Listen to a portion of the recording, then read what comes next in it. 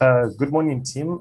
First of all, let me appreciate all of you who have been able to wake up and join us this lovely Saturday morning for our talk for the day.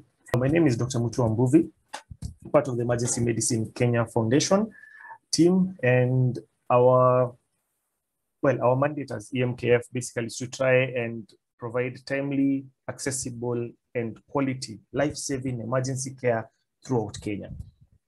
In Kenya in particular. And we do this through a whole lot of programs, including training participants in emergency care course, point of care ultrasound. We provide resources, materials, books, and all these things that center around emergency care, both for the rural and for the urban setup.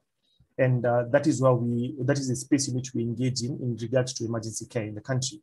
And part of what we do in terms of educating the masses and bringing people into this fold of understanding what emergency medicine is and what exactly our concepts are as Emergency Medicine Kenya Foundation is that we host once a month, we host a talk that is usually, we get a topic of discussion, and that topic is what we use we have a discussion around it in regards to emergency care when we are actually here. Okay, sorry, so we do a talk once every month. Basically, it's really more of a presentation with a discussion at the end where people can actually ask questions, talk about what they think needs to be improved in regards to emergency care. So it's usually a very open program, very liberal. Guys can talk and discuss. And given that we do that, we usually have a presenter every single time we meet up. And once the presenter gives the presentation, then we have a discussion to see what we have learned, what we want to maybe change in regards to our practices and things like that. So for this particular Saturday, we are going to be discussing the assessment of the sick child in the emergency department. Pediatrics and emergency care is one thing that has really been one of the things that people have really requested for. And it's a pleasure for us to actually be able to have this discussion done today. And I'd like to introduce the person who's going to take us through this discussion. And his name is Mr. Jason Kiruja. Jason Kiruja is a BSN, Bachelor of Science in Nursing graduate from the University of Nairobi. He has around 14 years experience working in the pediatrics department, with 10 of those years being as an ETAT instructor. ETAT basically stands for Emergency Triage and Treatment for Pediatrics. And he's an instructor in that course, which is one of the courses that most doctors and nurses usually go for in regards to helping to understand how to deal with kids when they present how to deal with children when they present to the emergency department. He's also a Master of Science in Health Systems graduate, and is currently pursuing his Masters of Science in Pediatric Nursing. So this is someone who has a lot of wealth in regards to pediatric nursing and in regards to pediatric management and pediatric emergency, since he's an instructor at ETAT. And it's truly a pleasure to have him with us. I'm really looking forward to this discussion, looking forward to the questions that are going to follow. And I hope that we're going to have a lot of fun and learn a lot of things and really get that knowledge that we require over the next 3 hours of this discussion. Okay, thank you for that introduction, Dr. Mbuvi. Okay, good. So I'm going to combine aspects of PALS, that Pediatric Advanced Life Support, and aspect of ETAT Plus. So I'm the clinical manager ETAT Plus at the Kenya Pediatric Association.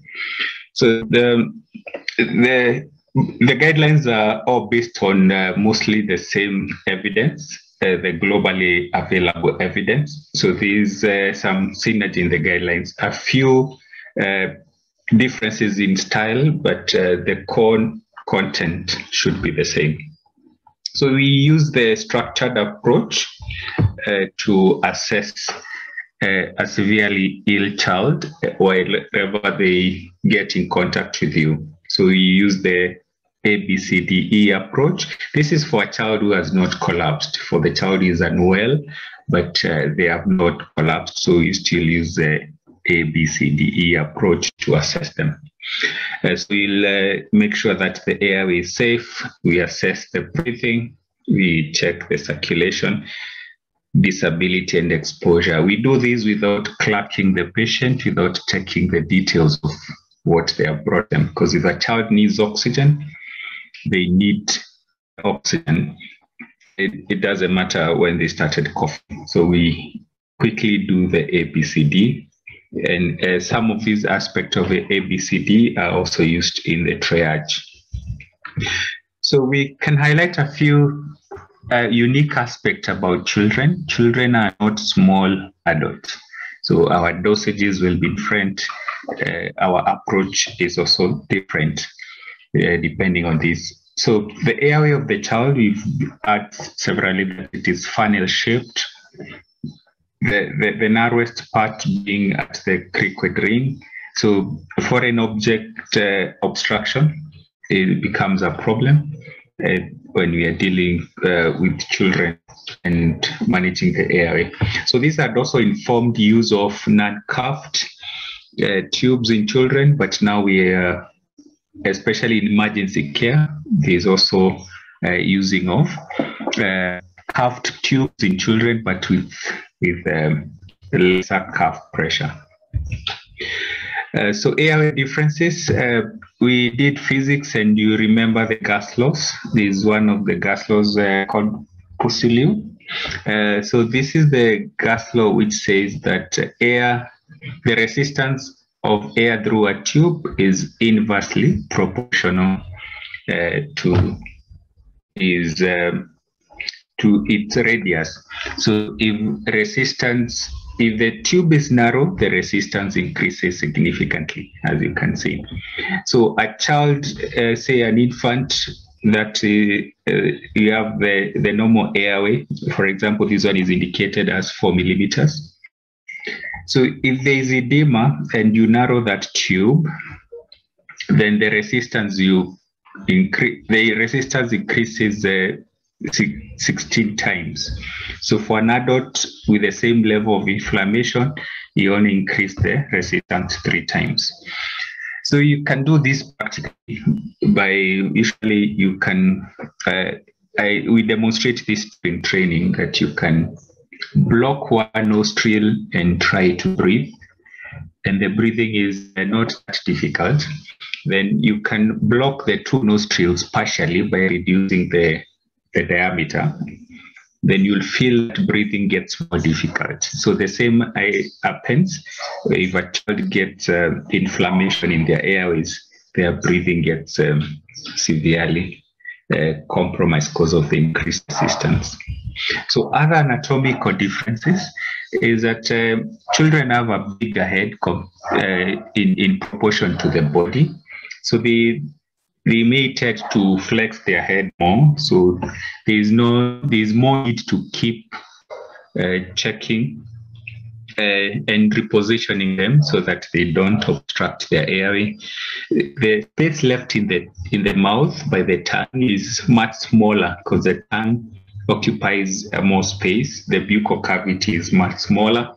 So any inflammation or the tongue becomes a big cause of airway obstruction. So they have a epiglottis, they have an larynx that is anterior and higher. So they have a narrow point you've mentioned is at the cricoid. So the heart occupies more space in the chest, and they have vulnerable abdominal organs. The abdomen developed. All these are unique aspects of the pediatric patient.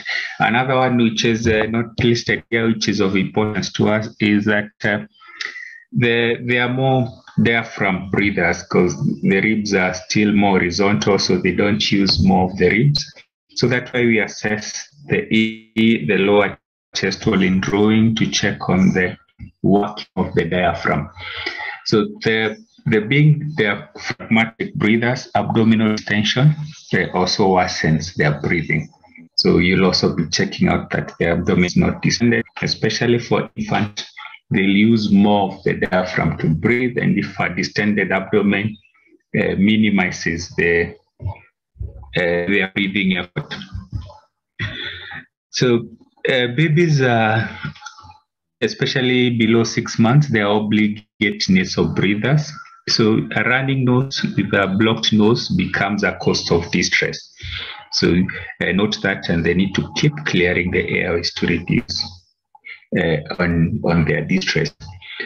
The trachea and the bronchi are smaller. They have a minimum obstruction. So a minimum obstruction makes a big difference, and we have seen the physics behind that. We've mentioned about ventilation being diaphragmatic. So always put a nasogastric tube to decompress the stomach in case of any distension. So the initial steps, we use the same. You observe the child, are they alert? So if they are not alert, then you use the basic life support steps. If the child is alert, then you can use the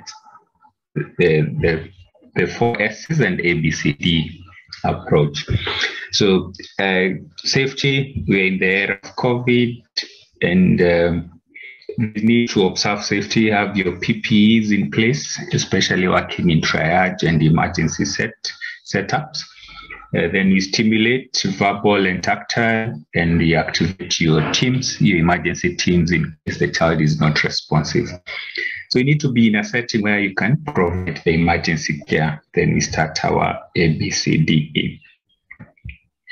So we've mentioned about activating your emergency team, and the setting is a place that you're able to offer your resuscitation. Remember, preparedness is key in resuscitation, especially for the children. Children will remain decompensated for a very short time. So the time is always of your essence. You can see a baby who struggling to breathe, you look away, you look back, they have stopped breathing. So time is of essence. So preparedness is key in our setting, as we said, to offer emergency care in children.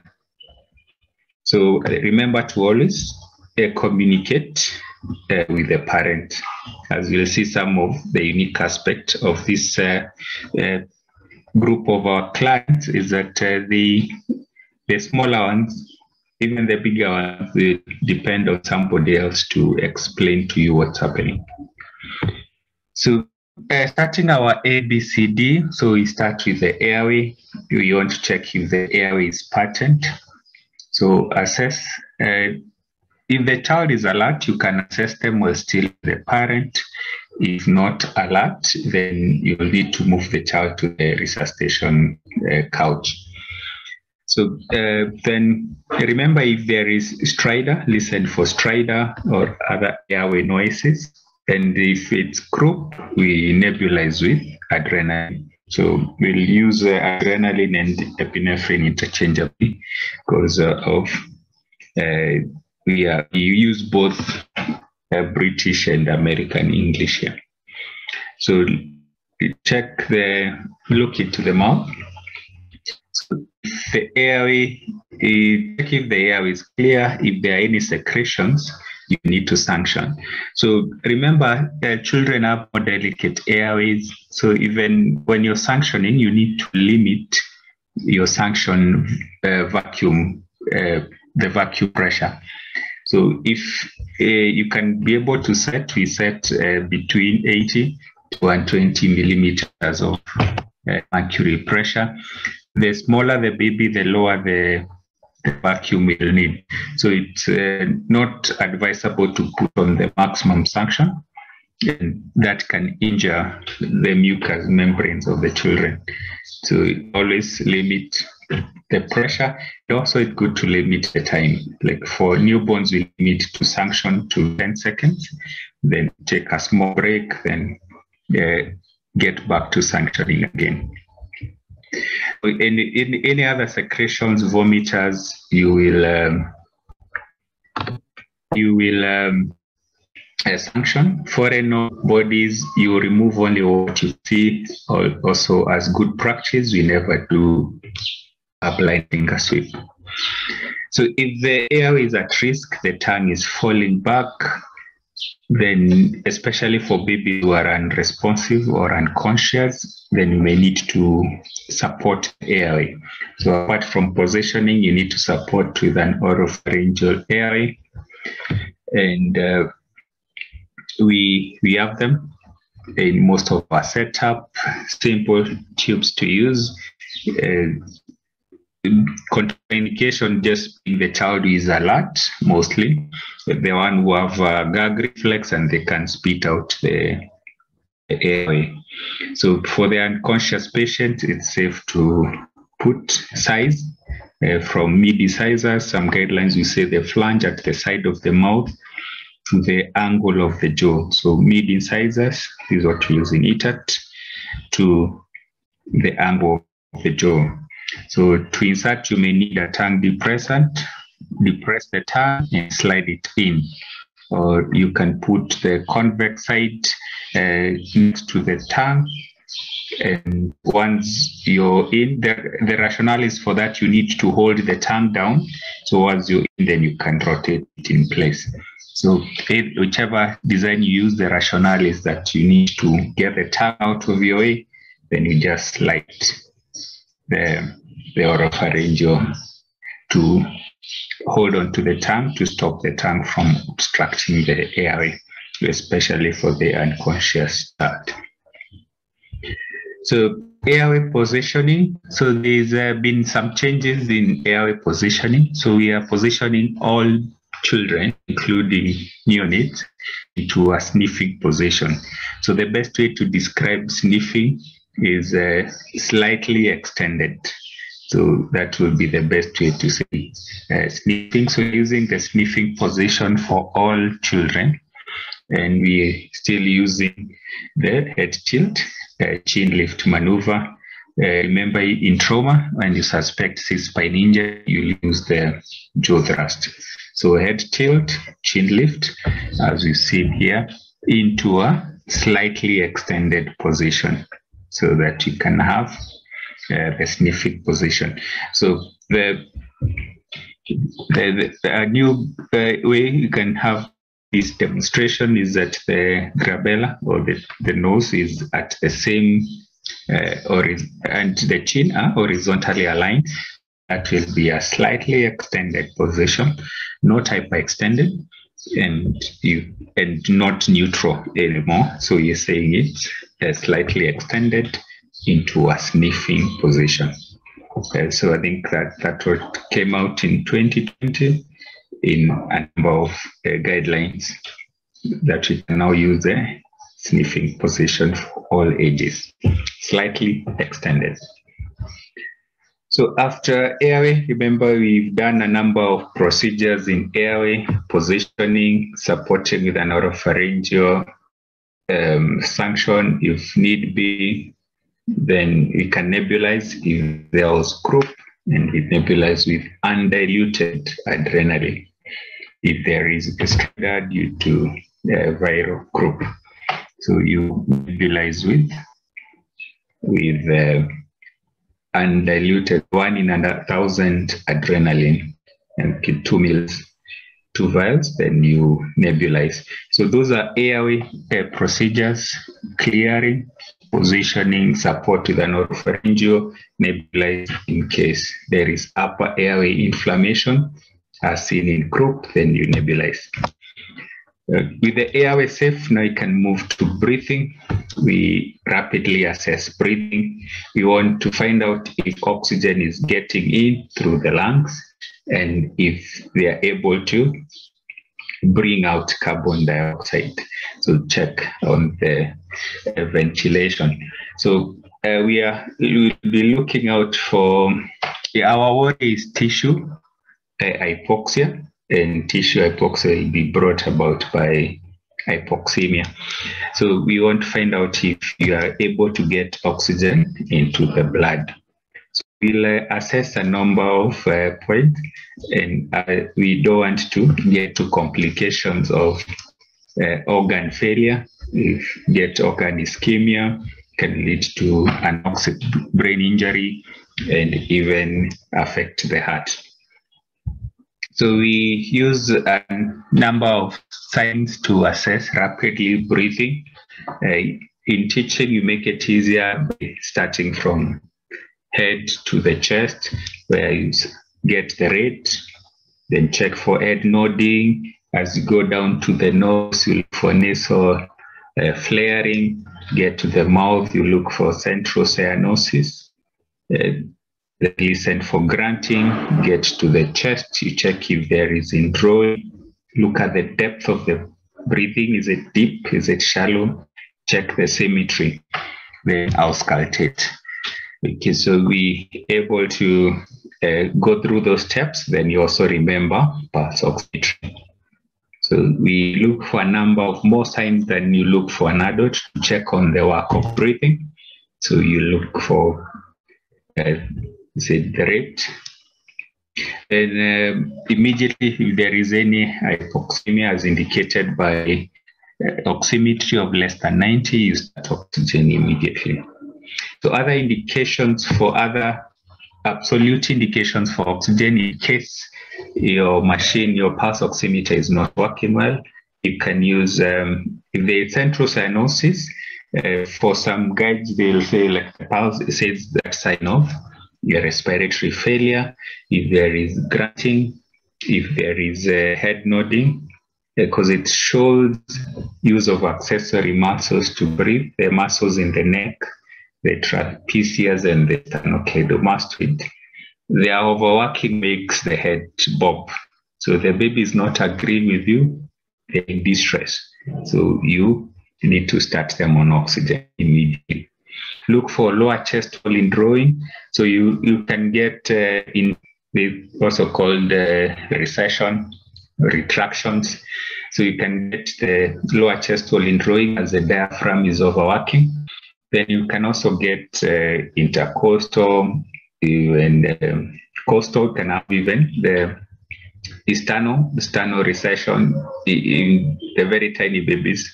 You can also get the sternal retractions. So the one which is easy for many of us to observe is the lower chest wall indrawing. Also, if it's severe, then you need to start on oxygen immediately. Tachypnea, it's above 70, is fast for any age group, so you start on oxygen immediately. If you have inability to drink or any sign of altered consciousness plus any sign of respiratory distress, it could be, you've seen the anoxic brain injury setting in due to tissue hypoxia, then you need to start on oxygen also immediately. So if you have any altered consciousness with any sign of respiratory distress, and you are not able to get an oximeter reading, then you need to start on oxygen. So we can be able to see a few of these signs and be able to check if we can identify them. I'll be able to see the lower chest wall indrawing. This baby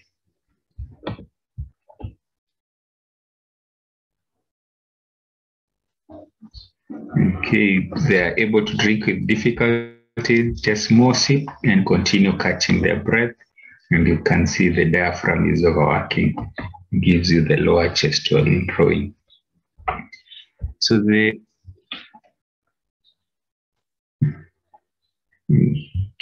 this child is on oxygen via nasal catheter. We'll go through that later. So you can be able to see the child is breathing. I'll see if it's somebody who has been running. And this is a deep or acidotic breathing. And this child is on transfusion. And you can be able to see that non-respiratory complications or problems can present with respiratory signs. So please remember that and you'll be checking out for them. So that like severe anemia, DKA, they are some of the problems that will give you deep breathing.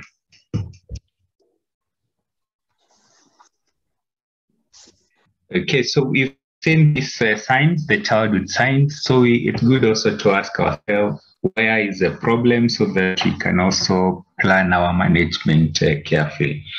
So the child is not getting in enough oxygen. It could be due to problems of the airway, problems of the lung tissue, problems of circulation. So it's always good to find out where the problem is. So then we have the first possible point of problem is ventilation perfusion mismatch. So the lung receives oxygen, but there is no blood flow that can occur like in pulmonary embolism. And then the lung receives blood, but there is no oxygen or air getting into the alveolar surface. So that can occur in asthma where you have the airways constricted. It can occur in cases where you have mucus plugs, seen in various types of pneumonia. And then in bronchiolitis also we can have mucus plugs blocking the airways.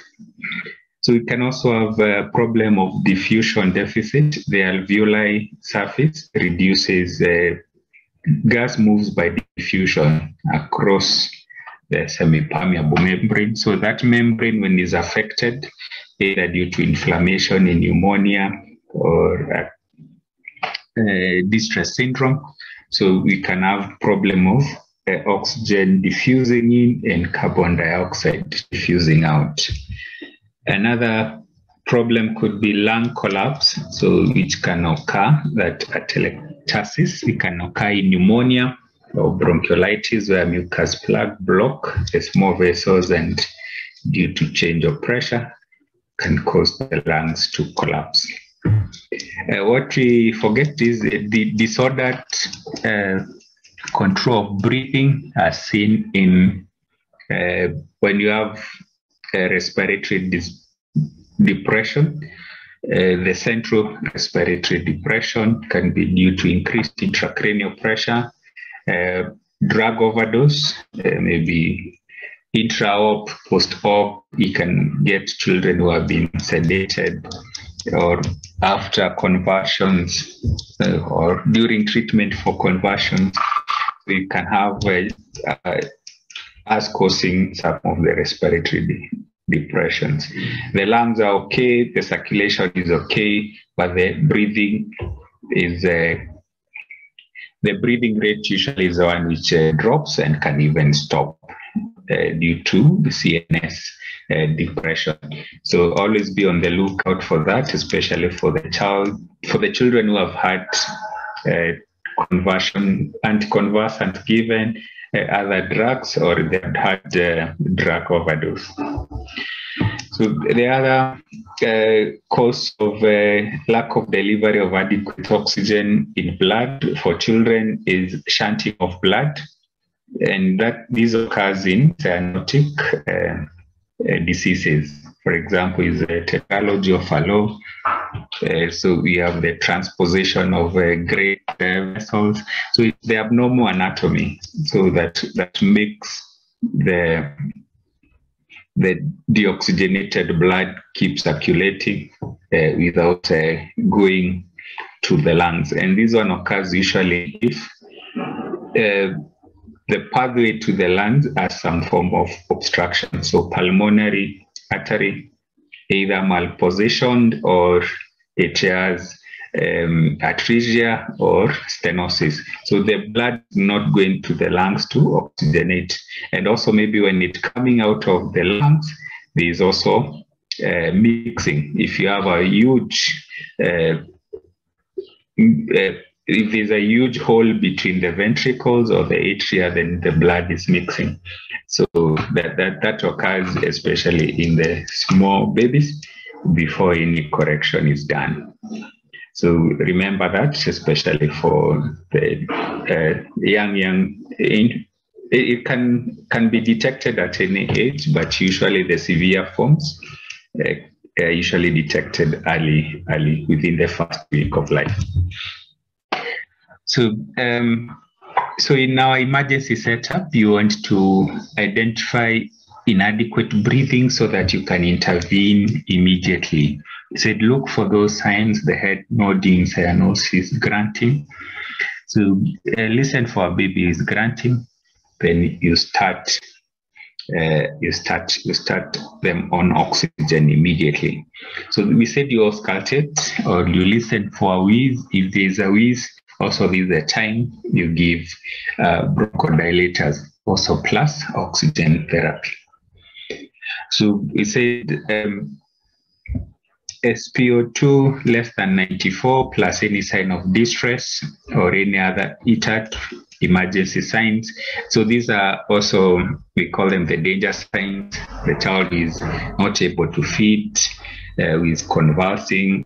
All these are danger signs, and you start those children on oxygen. So we can, in children, giving standard oxygen or just the oxygen you can give in an unit, is we have only 2 delivery methods, that using nasal prongs and using the non-rebreather. So that makes work easier. You're either on low flow on prongs or on high flow with non-rebreather. So preferred method of delivering oxygen to infant is use of nasal prongs. So it's they tolerate it more because an alert child will keep removing the masks. So standard flow rate for neonate, you use a 0.5 to 1 liter per minute. So that's the standard flow. So infant 1 to 2 liters per minute. So preschoolers 1 to 4 liters per minute. School going children 1 to 6 liters. So this delivers an FiO2 of about 35%. So that's the standard flow rate. High flow rate for preterm neonates is 1 liter. For term newborns is 2 liters. For infant, 4 liters. For older children is a maximum of 8 liters. So this delivers a higher FiO2 of 50%. If children are not getting to the targeted SpO2 at 35, then you can switch to high flow. So high flow requires closer monitoring because you're getting to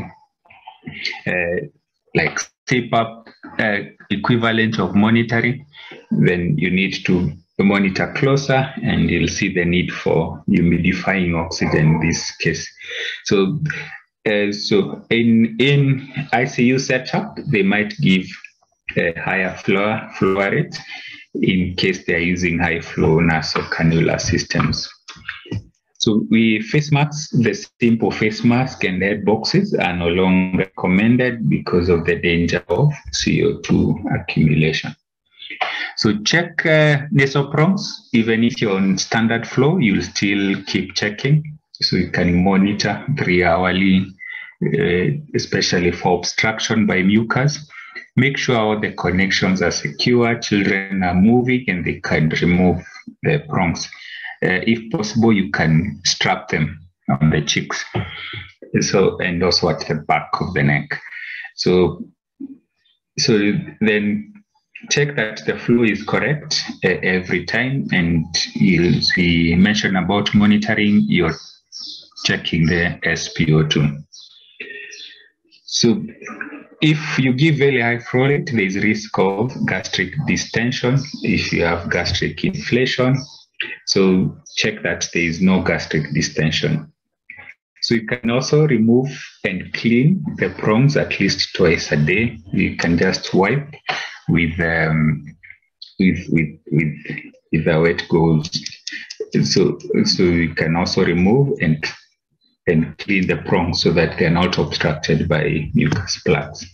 We said them simple masks are no longer recommended for use in children. And if you check the WHO oxygen delivery for oxygen guidelines for children, the simple masks were removed because of a higher risk of carbon dioxide toxicity. And we have the non-rebreather, which gives a higher FiO2, and it's much safer to use. So we said non-rebreather mask will use high flow rate, 10 to 15 liters per minute, delivering an FiO2 of more than 85%. So this is ideal for patients who have just been resuscitated post-resuscitation, or patients who are quite unwell, severely unwell, and they're not alert, because if they're alert, they'll keep removing the masks. So remember, we are titrating the oxygen so that if the child did not respond they didn't get the targeted SpO2 reading with high flow nasoprongs, then you need to change to non-rebreather. So we are titrating by checking every 15 minutes, depending on the patient clinical condition. So very unwell child, you can start with high flow, then keep reducing as the child improves. So remember, the rate should be above 10 liters and the bag should remain inflated so as not to reduce the oxygen concentration. So the oxygen reservoir bag needs to be full. So as a child is breathing, they are able to open the inspiration valve. Don't remove the valves. I've seen some places where people remove these valves on the non-rebreather mask. So the flaps here, the ones for expiration, they open during expiration because they are pushed by air open. And then when you breathe in, they occlude. So the child breathes in the air from the oxygen from the reservoir bag, because these inspirational valves opens when there's negative pressure. So it's able to open during when the child is breathing. Okay, so we have an oxygen tubing which goes to your oxygen source, either on the wall socket or into the flow meter attached to the cylinder. So you need to humidify oxygen wherever you're using high flow, either with the nasal prongs high flow or non-rebreather. So if you're using flow rates above 4 liters with nasal catheters or nasal prongs, you must humidify. So you humidify by using distilled water, which is changed daily. So distilled water is changed daily. If it remains and you keep topping up, it can become a good place for bacterial contamination. So bacteria can grow in the water which you're keeping topping up. So ideally change the water daily. And then the tube, if you're using, can be cleaned just by the kitchen soap detergent, cream, rinse thoroughly, let it dry if it's not being used, and then ready for the next patient. So if you're using standard flow nasal catheter or nasal prongs, it does. You may not need to humidify. So we mentioned about the prescription, the oxygen, the standard flow rate, and the non-rebreather mask. Oxygen catheter we insert in one nostril in case you don't have access to nasal prongs. So the nasal catheter looks like a feeding tube, size 8, that's the blue feeding tube. And some places you can even improvise with that. Or they work the same as nasal prongs. You insert the distance from the tip of the nose to the inner margin of the eyebrow. That's how deep you go. Then you're able to connect the tube to the oxygen source and give the same flow rate as you use the nasal prongs. So it can secure the tube. In cases, the other one you can use is nasopharyngeal catheter. It goes much deeper. The distance it goes is from the tip of the nose to the triggers of the ear. And it goes much deeper, requires closer monitoring, but gives a slightly higher FiO2. So, but requires more closer monitoring. So, but I'm sure now most of our hospitals have nasal prongs, and you can be able to use nasal prongs more comfortably. Remember to humidify when you're using high flow. So we auscultated this child. Apart from oxygen, the other intervention that you may need is to attend to the child who is wheezing. So infants, or mostly children less than 2 years, their bronchioles have less of the smooth muscle. So the cause of the wheeze is not usually the constriction, but due to the mucus narrowing the airways. So that's why you have the wheezing for this age group. So if you see this chart I've seen put here, so infants have more bronchiolitis. The mucus are the one causing the narrowing and the wheezing. So you can have another group, the preschoolers, then their wheezing could mostly be due to a viral infection, and we start treating them asthma in older children, the ones who are school going. So in bronchiolitis, we need to let the child being able to bring up that mucus more easily. So you need to break it down and be able to bring up the mucus. And we use hypertonic saline to nebulize the smaller babies with infant. Sometimes you can do a bronchodilator trial, especially if there was no improvement with use of hypertonic saline. I think there are also some papers which have put that you may use, so just use normal saline in case you don't have hypertonic saline to nebulize. You can just use normal saline, and it will also get you some improvement.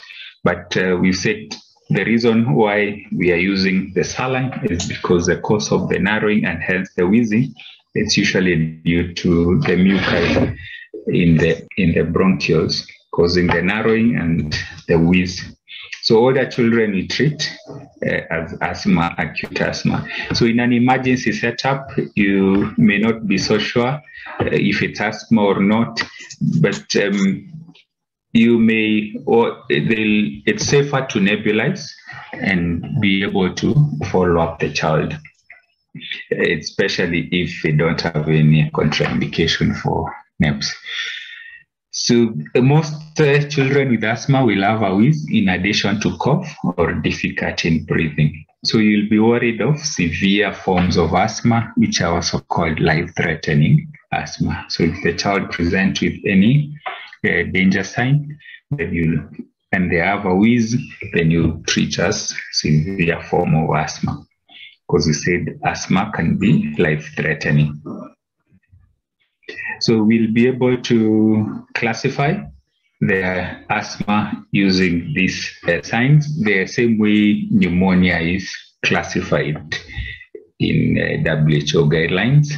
And so it makes work quite easy and makes practice uniform across many setups. So children who are cyanosis or oxygen saturation less than 90, they are unable to drink. So they have reduced level of consciousness, or they're grunting plus a wheeze. So that is treated as severe asthma. So if they have a wheeze and they only have tachypnea and lower chest wall indrawing, then it's treated as mild or moderate asthma.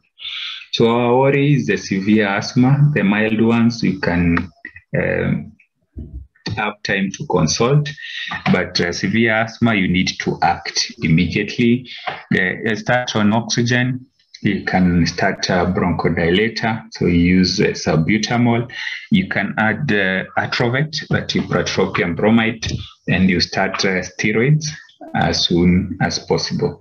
So if this child was not able to feed, then you need to give IV steroids. So if they're not able to take oral steroid. So then mild and moderate asthma, they can just continue with their bronchodilator.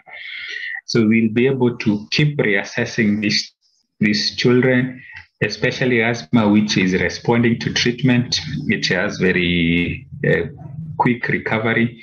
They are able to recover very fast, and sometimes we may not even need to admit.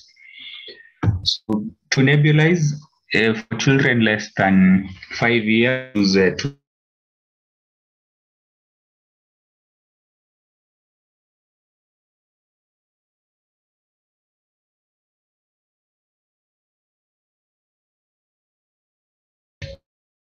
category is for the under 5s.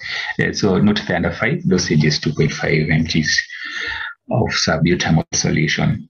So check if the nebulizer uses oxygen. There are those which are oxygen driven, and there are those which are air driven, just air. So if it's oxygen driven, you're getting the benefit of giving a higher oxygen concentration.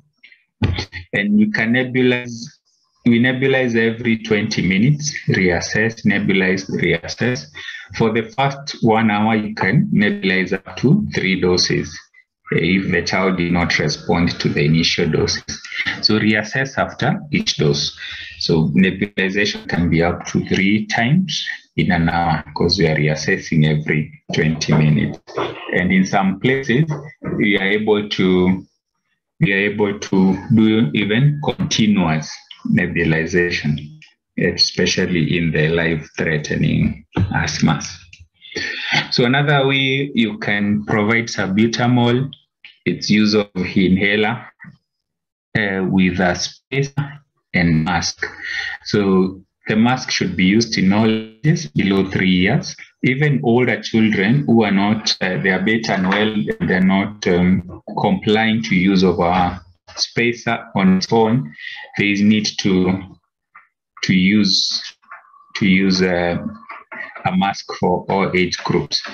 So even the ones which are older, maybe they are better and well and they're not cooperating, you can use a mask. So severe asthma, we give 6 puffs. 6 puffs is equivalent to 1 nebulization. So you can treat the 6 puffs as 1 nebulization every 20 minutes. So the child you puff once and you let the child breathe in. So some will say 6 breaths or 10 breaths. So you can give 1 puff. You can use 10 breaths is commonly used. So 1 puff, 10 breaths, 1 puff, another 10 breaths. You can have breaks in between the puffs after the breathing, and then give up to 6 puffs, then let the child rest, then reassess after 20 minutes, give the bronchodilator time to work. After 20 minutes, still in distress, then repeat another cycle.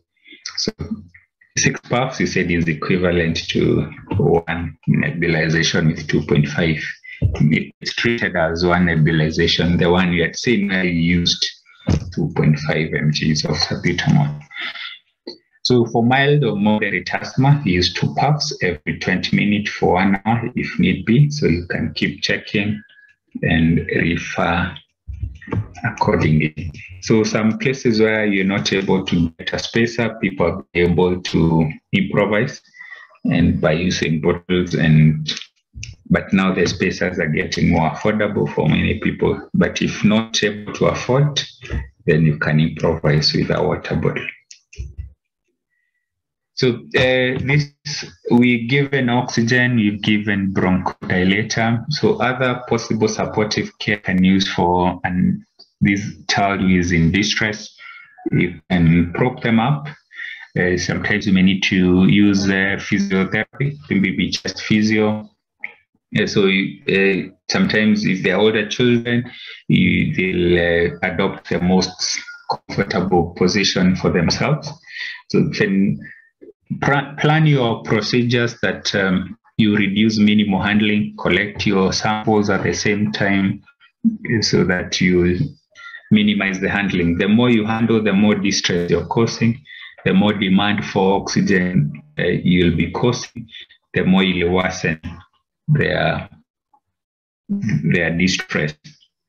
So you may need to think of assisted feeding, maybe maintenance fluids, or if you can be able to observe this work going on need to put an NG tube, even for children with some form of respiratory distress. So higher flow nasal catheter, we said it's also possible, and we'll monitor it as you monitor CPAP. So continue monitoring. We said the clinical signs will tell us if there is improvement, especially if the work of breathing is reducing. So we'll be able to continue monitoring the clinical signs. Our target during therapy, during supplemental oxygen, you want to achieve a saturation of 90 to 96%. Most of the guidelines are putting an upper limit of 96. I've seen a few guidelines putting an upper limit of 98, but 96 is commonly used. So that can be our target during oxygen therapy, that you don't want to give higher saturations. Oxygen is a drug, and it causes it causes damage to the brain, to the lungs, to the newborns, even to the eyes. So this happens by accumulation of oxygen radicals, because the children have a bigger ability to have many antioxidants. So the role of antioxidant is to mop up these radicals. So in children, that ability is lower. So giving 100% oxygen increases these reactive oxygen species and makes oxygen toxic in high dose. So our monitoring target is 90 to 96%. Remember, the child will be hypoxemic if the SpO2 is 90, and you'll need to continue giving oxygen. So other monitoring that you can do in a place where you can do your blood gas analysis, continue checking the partial pressure of oxygen, and as match it with the FiO2 that you're giving, check that carbon dioxide is not accumulating, and that can be seen by also looking at the pH level. So continue monitoring this if possible. So SpO2 can have errors. Remember, in emergency care, you'll be told that you're not managing the machine, but it's the patient. So SpO2 can have errors, and you may need to be aware of this, that if the probe is not correctly attached, or if it gets this, can give you errors. So, and it's always good to check on the, if it has the monitor that you're using as a perfusion index, it's always good to look at it, or look at the uniformity of the waves of your SpO2 monitor. So you need always to make sure that you have a consistent wave before you make the reading. Movement during a conversion or shivering also affect the SpO2 reading, becomes unreliable. Low perfusion, you said if the perfusion index is low, then your reading will not be reliable. Cold extremities also, the reading will not be available. Bright light, so for SpO2 monitors, use SpO2 monitors.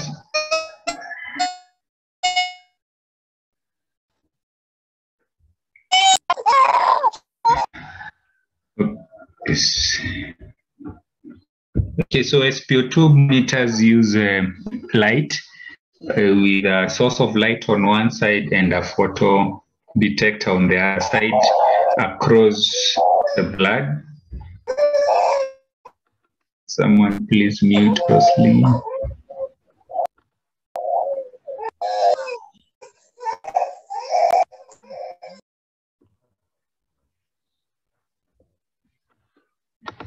Okay, sorry. So we said, I was explaining that the SpO2 uses a photo light on one side and a photo detector on the other side. So if there is too much light around the machine, then it confuses the machine and you can get a reading that is not reliable. So our machines will be affected by nail varnish or inner dye.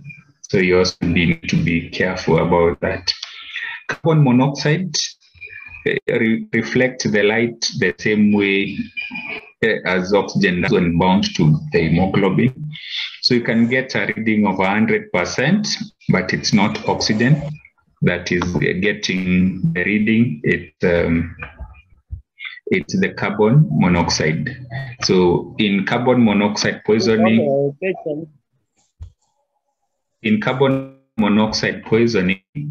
so then you may need to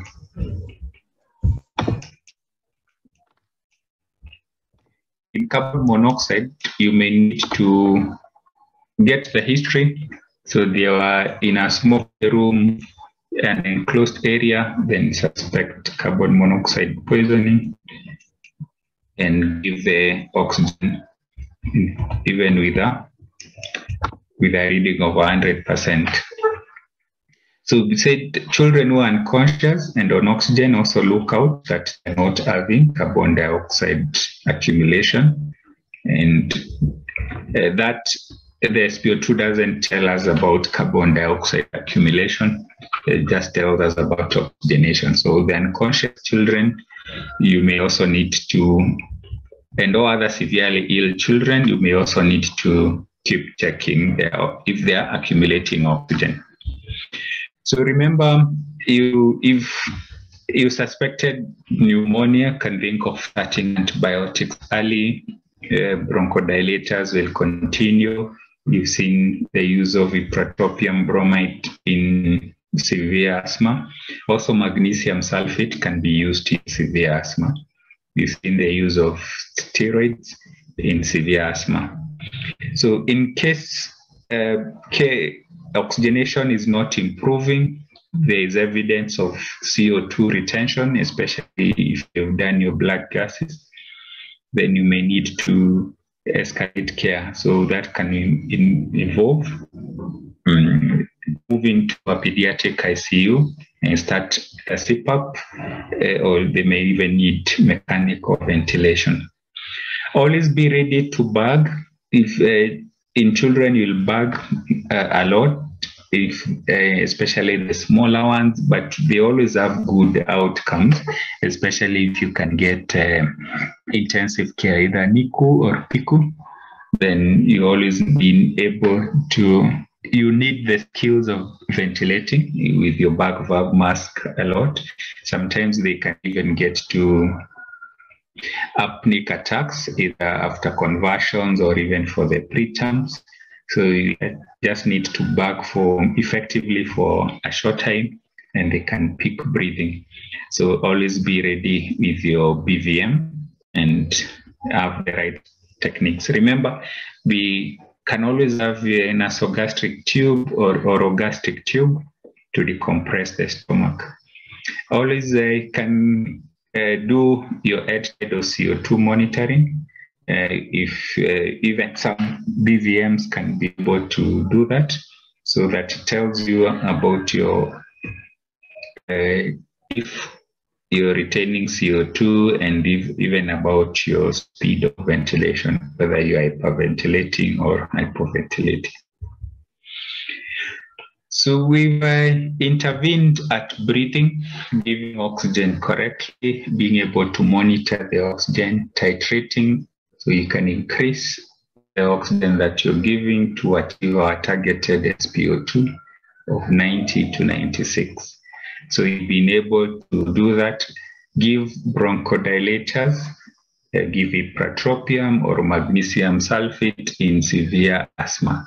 So you can always check the specific guidelines for your hospital, but in severe asthma, you'll need those. You'll need a bronchodilator and steroids quite early. So that's standard. So we've mentioned about that. Oxygen, bronchodilators, monitoring effectively. Now we can move into assessing circulation as we do our ABCD assessment. So at circulation, we want to start by checking the large pulse. So for infants or babies less than 1 year, we check the brachial pulse. And then for older children, we'll check the carotid pulse. So we'll check the large pulse for the rate and the peripheral pulse for the volume. So large pulse for the rate, peripheral pulse for the volume. So to maintain the blood pressure, you'll get peripheral vasoconstriction, and that reduces the peripheral pulse and also makes the extremities cold. That's why we are also checking the temperature gradient. And also the capillary refill time will be more than 2 seconds. So capillary refill time of 3 seconds and more is it's good to note. So if you are able to get the cuffs, the pediatric cuffs, they come in different sizes. We have neonatal, infant, and older child cuffs. Then you can be able to check the blood pressure. So the systolic blood pressure for different ages, it's 70 plus 2A. So that is to estimate the temperature. The pressure below which will be hypotensive. So systolic blood pressure 70 plus 2A, where A is age. So for example, a 5-year-old child, you expect their systolic blood pressure to be 70 plus 2A, A is 5. So it's 2 times 5, 10, 80. So it should be above 80. If less than 80, then there'll be hypotensive. That is the systolic blood pressure. So that's a formula which is easy to remember, and you can always check the blood pressure. Remember also, you can also have the other extreme. But in this case, you are worried of a hypotensive patient who could be presenting with shock. Also, blood pressure changes late, especially in hypotension, in shock, or hypovolemic shock. Blood pressure changes quite late. So I think that's why we also don't do a lot of blood pressure. By the time you see changes in blood pressure, these need to act very fast. So blood pressure in children will change late. So they'll compensate for a long time, but remain uncompensated for a short time. So the other thing we'll be able to keep assessing or to monitor is the urine output. So you can start early to think of monitoring urine output. In the immediate contact, you may not have the information. So maybe weighing the diapers may not be so reliable early on. So to think of monitoring and maybe start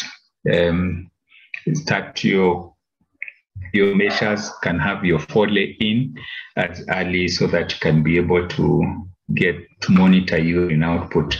That tells us about organ perfusion. So other signs we check for is sunken eyes, and a skin pinch, can check for if there is severe palmar pallor, check for severe wasting or edema.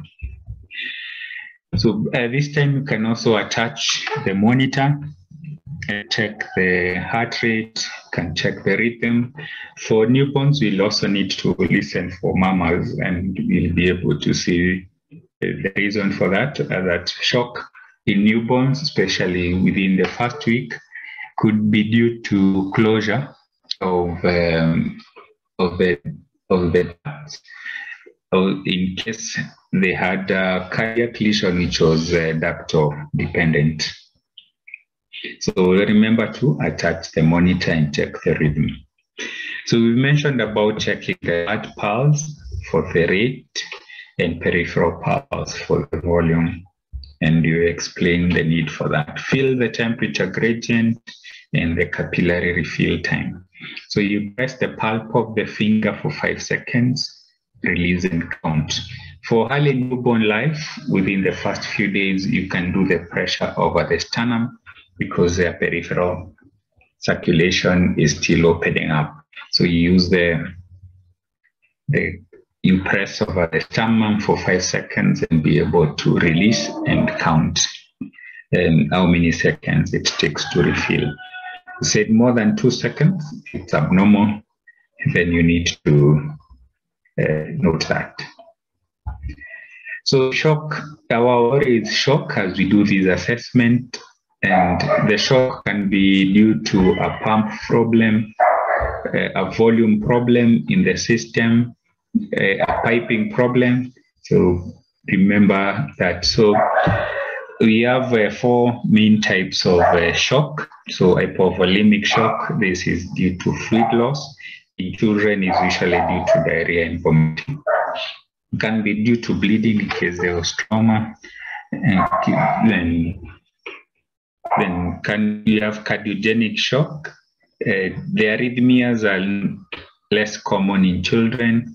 It can be due to valve dysfunctions, drugs, electrolyte imbalances affecting the pumping of the heart. Obstructive pump pulmonary can be due to pulmonary embolism, tamponade, and even tension pneumothorax. Tension pneumothorax can be common in children, especially those who have had extensive period of bagging. So distributive shock also can be seen in children. This is due to massive vasodilation, can be due to anaphylaxis. Neurogenic is due to head injury or spinal injury. And then septic shock can be seen. And we can also get a distributive shock due to anesthesia. And especially the one which are causing, especially if you ever use spinal anesthesia. So we said you'll attach monitor, check the problems. There's need to check the rhythms presenting. Bradycardia in children is usually due to oxygenation and drug toxicity. So check the mouth first, improve oxygenation before you give infusions. Before you give medications, we can use epinephrine and atropine are used. Remember to check the potassium and any toxins that the child can be exposed to. So bradycardia in children, number 1, check oxygenation, then check medications. Later, when you pull out the problems, then you can use the epinephrine and atropine. So tachycardia common is sinus tachycardia, and that one we need to treat the cause. Could be the hypovolemia, could be pain. So we'll also check the sinus tachycardia. So if it's SVT, it has a common arrhythmia in children. We can do vagal stimulation. It doesn't work. We use adenosine 0.1 milligram per kg, but do not exceed the adult doses. Do not exceed adult doses. So IV access, you can do IV or IO. I think in children is where I've seen a lot of intraosseous lines being inserted. So, and they are quick. You even use the bigger needles, bigger hypodermic needles. If you don't have, if you can get gauge 18, the better. If you can use gauge 18, you can comfortably insert an IO. It's good to also have the actual IO needles. So it's easy. We use the anteromedial surface of the tibia, go in at 90 degrees, so the upper third of the bone, but always avoid the growth plate. So you'll be below the tibial tuberosity. Avoid the growth plate because the bones of the children are still growing.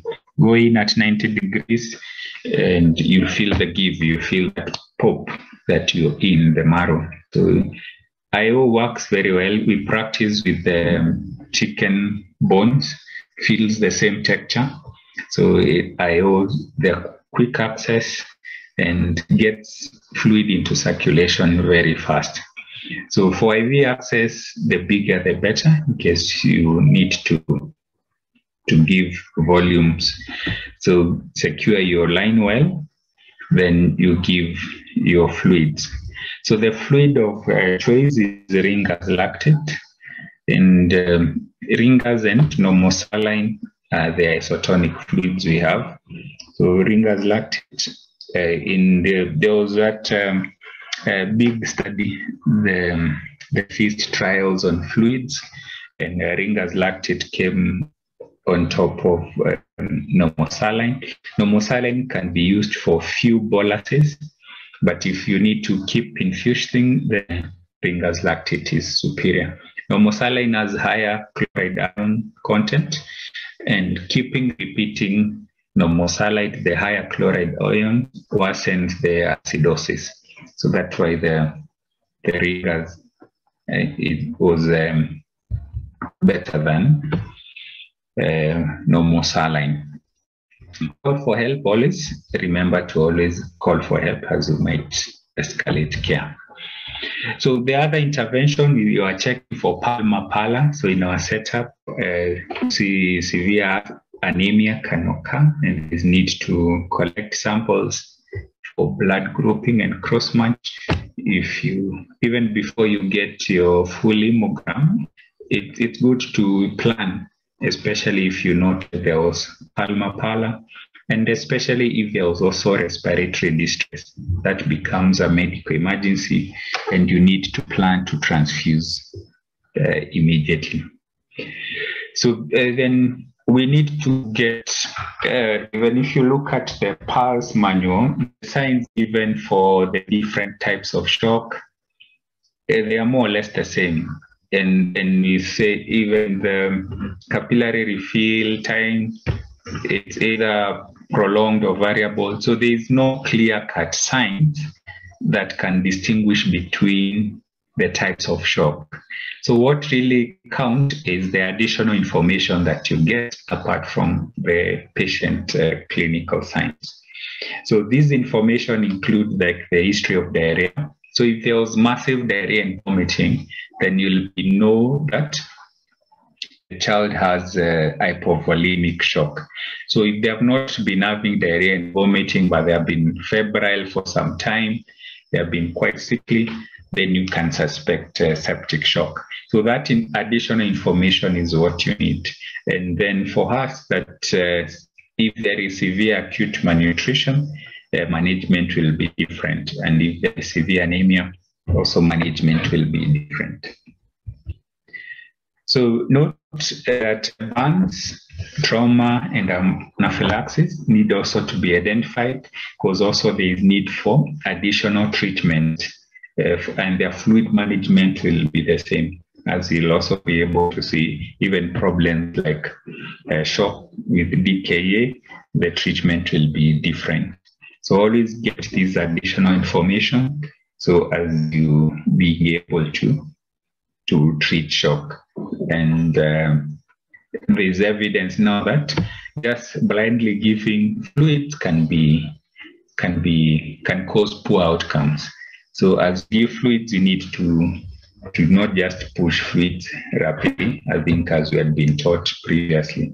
So you need to be more careful with our fluids. So for the ETAT guidelines, there is need to get this information, and we also classify the children as being having severely impaired circulation and having some impaired circulation. So you'll be able to see if they have all these 4 signs of shock, then they'll be termed as having severely impaired circulation. So if you have peripheral pulse, if it's weak, they are called their capillary refill time. Temperature gradient is a line of demarcation. They've called extremity to a certain extent. Capillary refill time 3 seconds and above and more, then conscious level is altered, then we'll say they have severely impaired circulation. So again, remember the monitor is running, we are checking the rhythm, blood pressure, and the heart rate.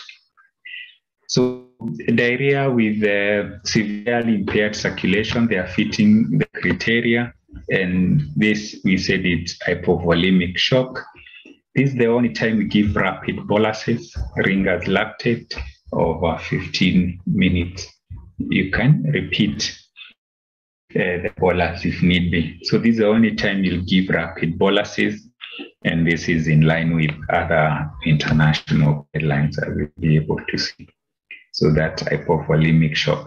So I said anemia is a problem in our setups, especially in some regions. It could be due to malaria and other complications. So severe anemia in respiratory distress, and severely impaired circulation. So we said if there is severe pallor and any sign of distress, said that medical emergency, so you need to transfuse as soon as possible. And transfusion is 10 mils per kg packed cells, or if you get whole blood, it's 20 mils per kg. So transfuse urgently, and usually we transfuse for 3 to 4 hours. So if there was severely impaired circulation and severe anemia, do not give bolus fluids. Do not push boluses.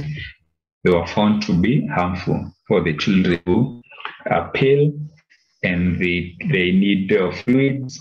Do not push fluid boluses. You can give maintenance fluid before you get your blood. Okay, so you can give you, or as you try, or as you refer. So you can give maintenance fluid. So maintenance fluid, you have the formula for calculating maintenance fluid.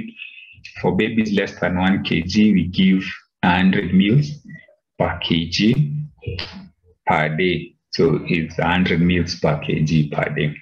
So that is the fluid distributed over 24 hours. It's the maintenance fluid you can give, but do not give fluid boluses, child with severe anemia and signs of shock. Do not give fluid boluses. So if the child presents with severe impaired circulation, there is no diarrhea, there is no anemia, with or without signs of malnutrition, this is mostly likely septic shock. So if they have a history of being febrile, for example, so you're thinking of septic shock. So these children, you'll give 20 mils of Ringer's lactate slowly for 2 hours. So in severe acute malnutrition, we usually use a fluid with dextrose because you need to treat for glycemia early. So you'll also use the same volume, 20 mils per kg of Ringer's lactate 5% dextrose to run also for 2 hours. The children with shock, and there was no evidence of loss of fluid, and you really suspect septic shock, then this is the volume to use over 2 hours. Remember, it's over 2 hours. The hypovolemia, we pushed as fast as you can, but if it's septic shock, you'll give the first bolus over 2 hours. So impaired circulation, slightly not severely impaired, just impaired, then these children did not warrant a bolus or cause extra fluid was causing harm. So they were only getting maintenance fluid. And also we have a system of treating other levels of dehydration, and children will go into those levels, especially if they have diarrhea. So if there's no diarrhea, then they were getting maintenance fluids. Remember, if you're to give fluids over 24 hours, we use fluids with 5% dextrose. So this is the PULSE guidelines, the 2020. It's that trial. It was in East Africa. Kenya included. It informed a lot of fluid management, especially in children, and we saw the impact of that trial by most of these guidelines have been changing. Fluids for everyone. We give fluids for septic shock. The volume was reduced to give 20 mils to everyone. So in septic shock, the volume was reduced. And cardiogenic shock also, you give 5 mils, DKE also 10 mils. So we can say hypovolemia, it's uniform. You can see that trial.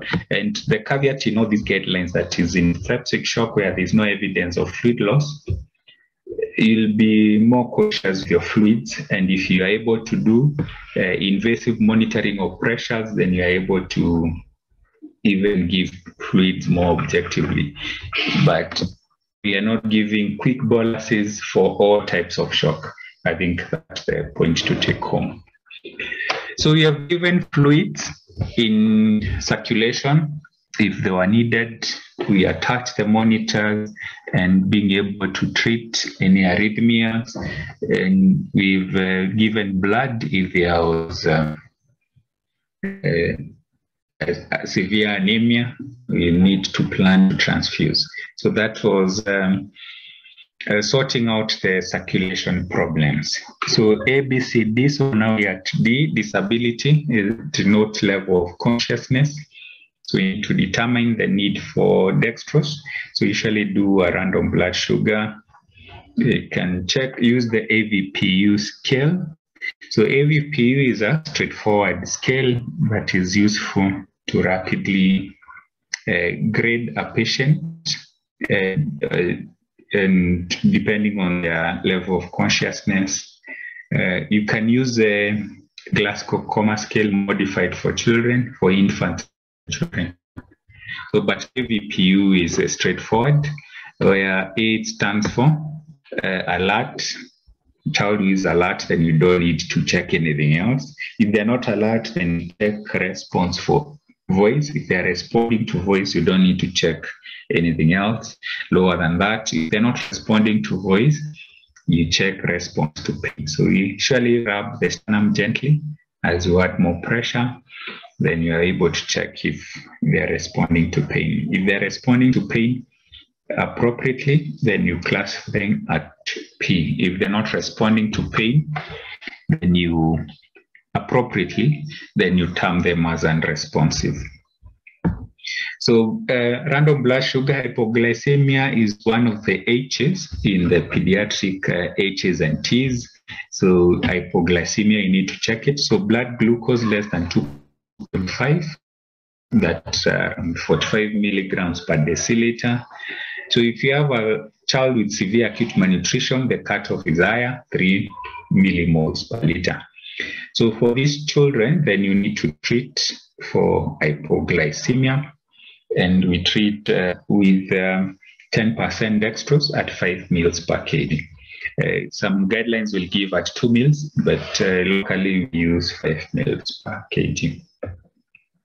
So then remember to always, every time you give a bolus, you must plan to maintain the fluid either through feeding or maintenance fluid with dextrose to avoid rebound hypoglycemia. Remember to always maintain the fluid.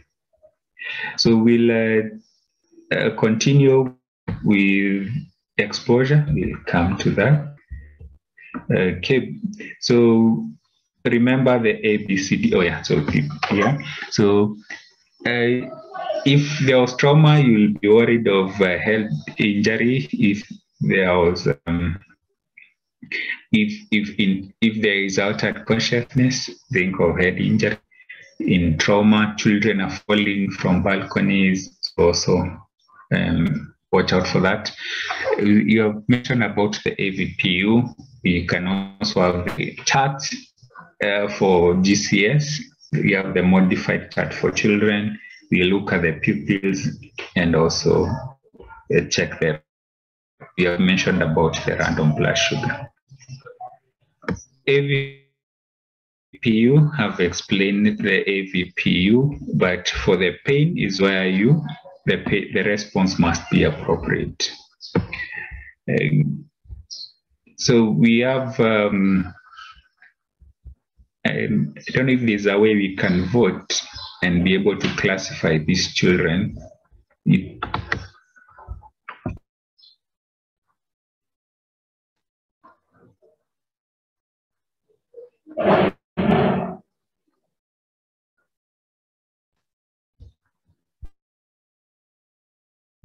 So there's this child with the granula, okay, and there's this other child.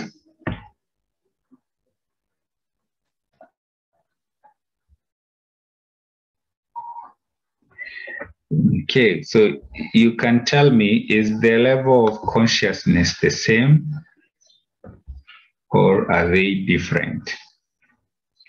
So maybe quickly you can write at the chart if it's same or different level of consciousness. So you rub the sternum gently, then add some pressure.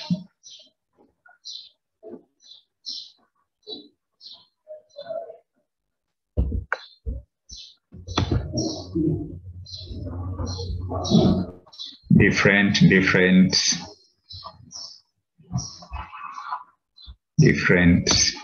Who thinks they're the same?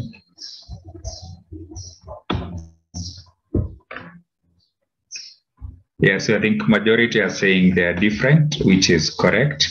There are different levels of consciousness. It's okay. I think you can proceed now. I think the child where the video is playing, they actually are unconscious in our AVPU classification, because the response to pain is not appropriate, does not involve localizing. So it's not appropriate, especially for children above 9 months. 9 months and below, it's difficult for them to localize even if they are okay. So it's you don't use the pure AVPU scale for children less than 9 months. So for neonates is even simpler. They're either okay or not. They're either alert or not, able to breastfeed or not. So that can tell us about their level of consciousness. So this child with the yellow line, they are able to localize and even withdraw. So that is the correct response. AVPU at P. This other child was not able to localize. AVPU at U. So the causes of breathing problems, so this is what we use in another training, call it grass speech. An easy way to remember, the child is having consciousness due to a problem inside the head or a problem outside the head. So that's a good way to remember. So if it's inside the head, it could be an infection, injury, bleed, or a tumor causing the altered consciousness. So it could be a brain problem due to an infection, injury, a bleed, or a tumor. So if it's outside the head, it's either due to something which is low or something which is high. So you look also for the lows, could be low oxygen, low BP, low glucose. Okay, so these are common. Other ones which also happen is low sodium, hyponatremia, low temperature, hypothermia, low thyroid can also cause the child to have altered consciousness. So common is oxygen shock, low glucose, hypoglycemia, covered well in our H's and T's. So outside could, due to the highs, could be high CO2, high temperature, high levels of drugs, could be alcohol or other poisons or toxins. So after the other assessment we do is checking the pupils, look at the size. Are they equal? Are they reacting uniformly to light? That also can tell us, is it a problem inside the brain or something else? So if the pupils are unequal, it could be something inside the head, usually increased intracranial pressure. So it's something inside the head. So remember, hypoglycemia, hypoxia, hypotension are common causes. And we said they need to check the blood sugar. We had sorted out hypoxemia at B, hypotension at C. So they cause they cause altered consciousness. So look out for new onset confusion. A child who came cooperative, then all of a sudden they have started being confused. So for new onset confusion, it's a warning sign there's something going wrong somewhere and you need to recheck and reevaluate quickly what's happening. So a confusion that starts immediately So that starts with that has new onset, then you need to, it's a warning sign. So it needs to tell you, you need to review and be able to check what's going on. So we've checked the disability. We did our airway, sorted out airway problems, checked breathing, we needed oxygen or a bronchodilator, checked circulation, we needed fluids, depending on the type of problems, and needed blood. So we checked disability, we are worried of problems of the brain or something in the system. So in the systems, we are looking for elevated or low levels of either glucose, fluid, or oxygen, and we're being able to give dextrose if there was hypoglycemia. Now we get to exposure. So exposure, we do a quick head to toe. We are looking for any rash, any bruising, a sign of infection. For neonates, we look for if the cord is infected. So we are looking for making a quick head to toe. And then you also check the core temperature, are they febrile or are they cool? So remember to also still maintain dignity of the child as you do your quick exposure, and also maintain that you're not overly exposing and can cause hypothermia. So quick head to toe, you can pick problems maybe which have not been noted earlier. Look for those rash. Could be showing signs of infection. We also look for bruising, quite important, because children who are abused will come with scars and bruising of different times. So you need to be able to check out and being able to match the history with the injuries that are present with the babies. So look also at the back. Okay, so you'll be able to check. So for the small ones, it's also the time you feel their muscles, for the muscle tone, if they are floppy or if they are active. They look out for bleeding, look for the bruises, check the diaper if they, okay, so we'll be able to check. You can be able to tell how the stool looks like. So, and then check out if they have any burns. So that's our ABCDE. Then you also need to keep adding more history. Remember our secondary survey, use the sample, get the presenting complaints, history of allergies, past medical history, especially relevant to the current presentation. Okay, so the last meal and the events leading to the current situation. Okay, medications is M, so remember the medications and if and when the last dosage was taken. Okay, so then make sure that you've prescribed the fluids which were to run for a longer time, that they're still running. If they need drugs to continue, and continue monitoring oxygen, we set our targets. Keep reviewing the H's and T's in case so you keep ordering more tests in order to check out these as you plan to admit or refer this child. So other pediatric points, remember the children, they don't give their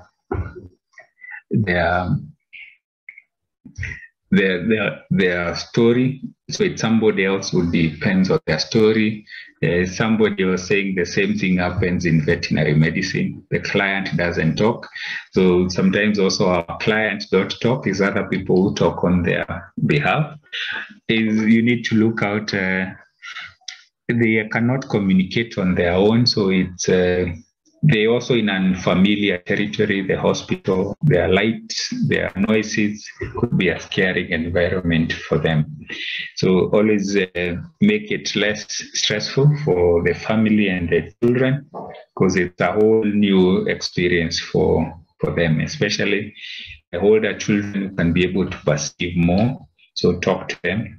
We talk to all our clients, all our children, even the neonates.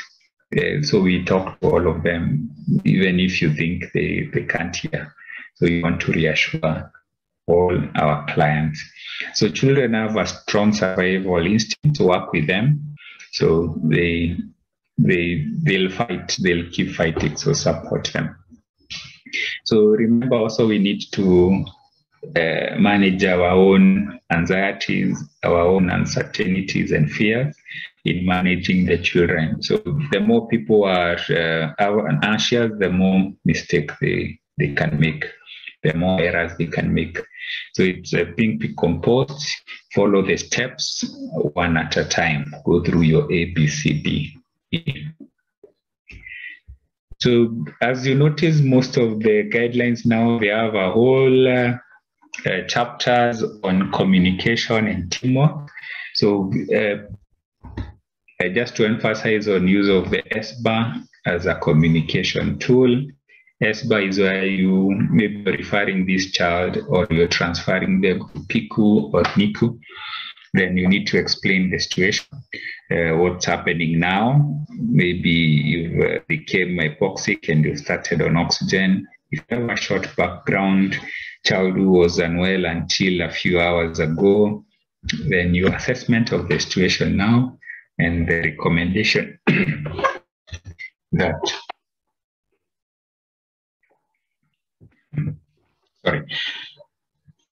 the recommendation is what you want the team to do and also what the team can advise you to do as you transfer the patient. So it's a quick tool, it's an easy tool to use and can make our communication and the communication more focused and uniform. So thank you for listening. So I think we can open up to discussion and comment. Back to you, Ubi.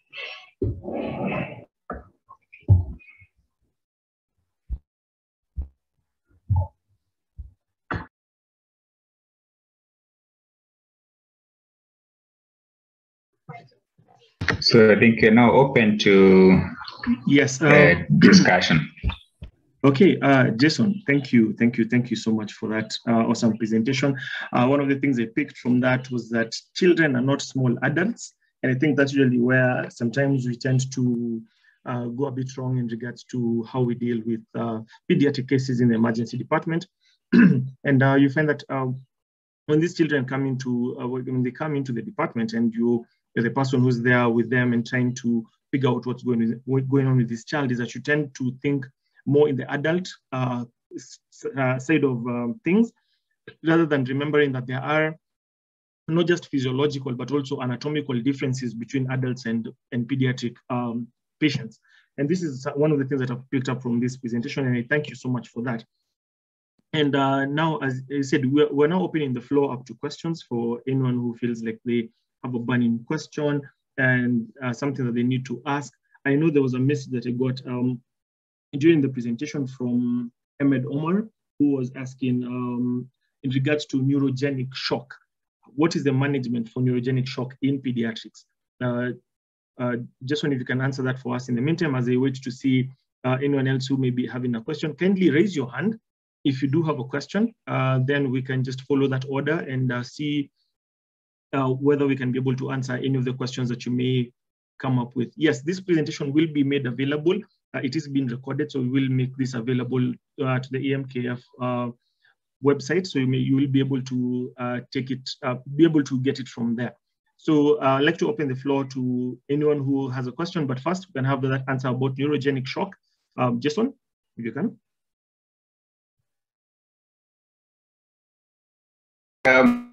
Using the PALS guidelines, so you'll give the fluids 10 mils per kilo, but neurogenic shock occurs due to the loss of vascular tone.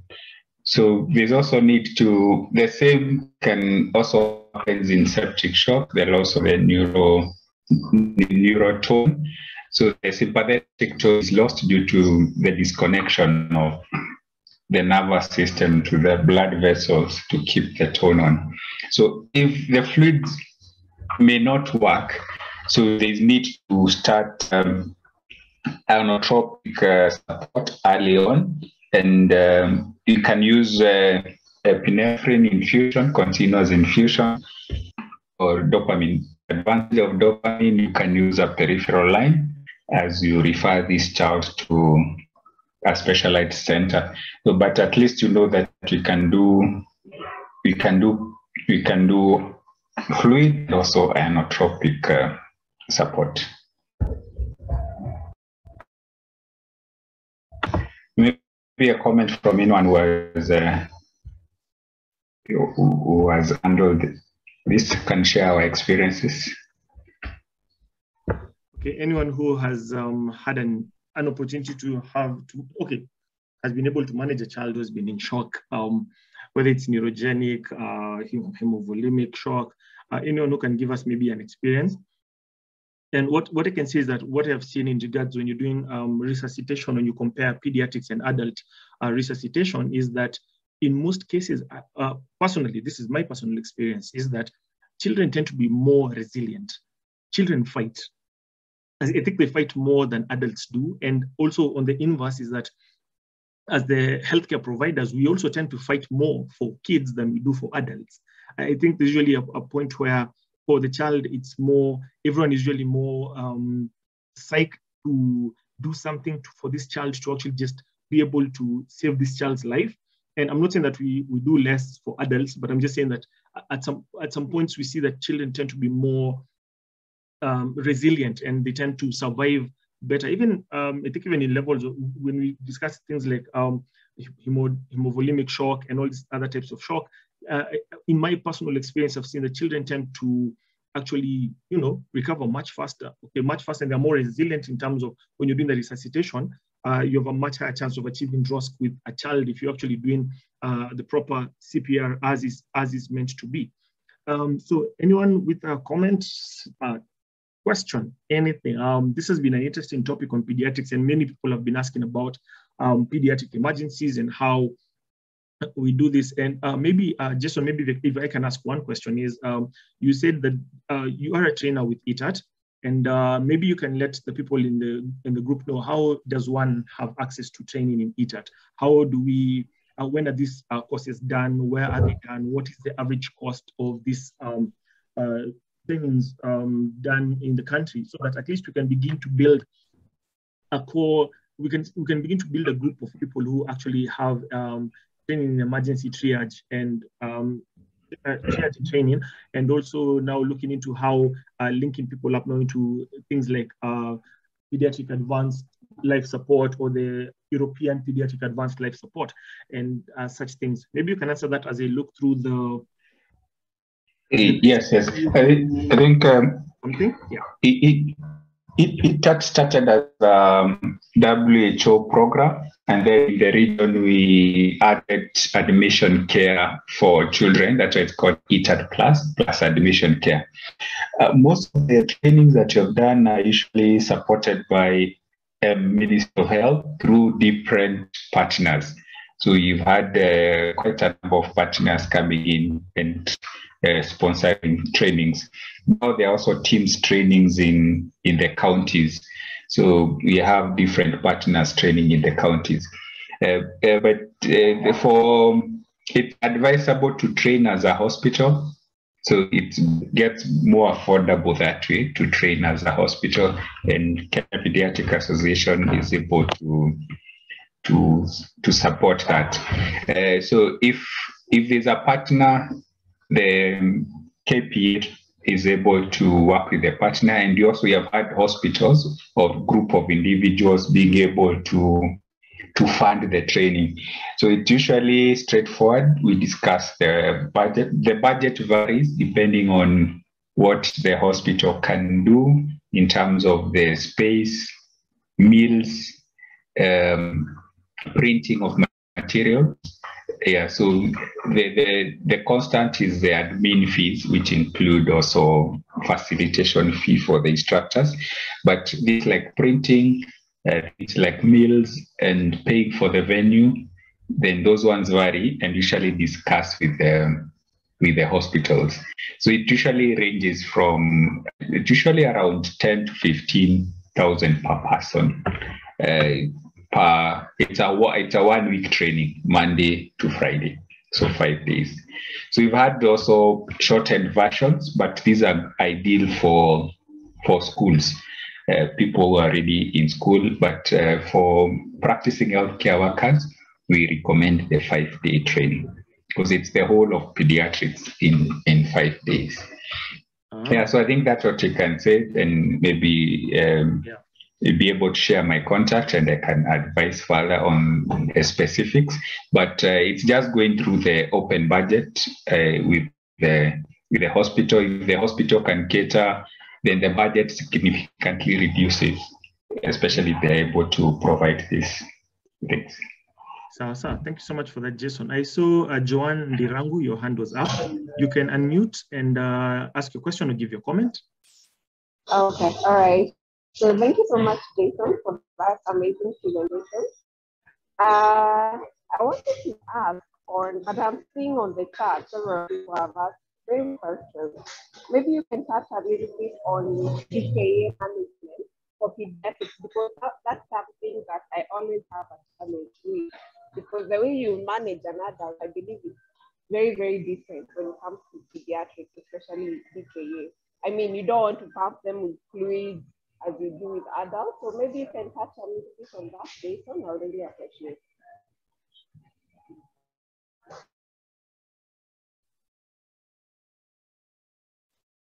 Okay, thank you for the question, Joanne. Jason, the question is okay. Yes. And it's also been asked quite a few times on the chat box. So I think that's an answer. That's something people really want to know about. Okay, go ahead.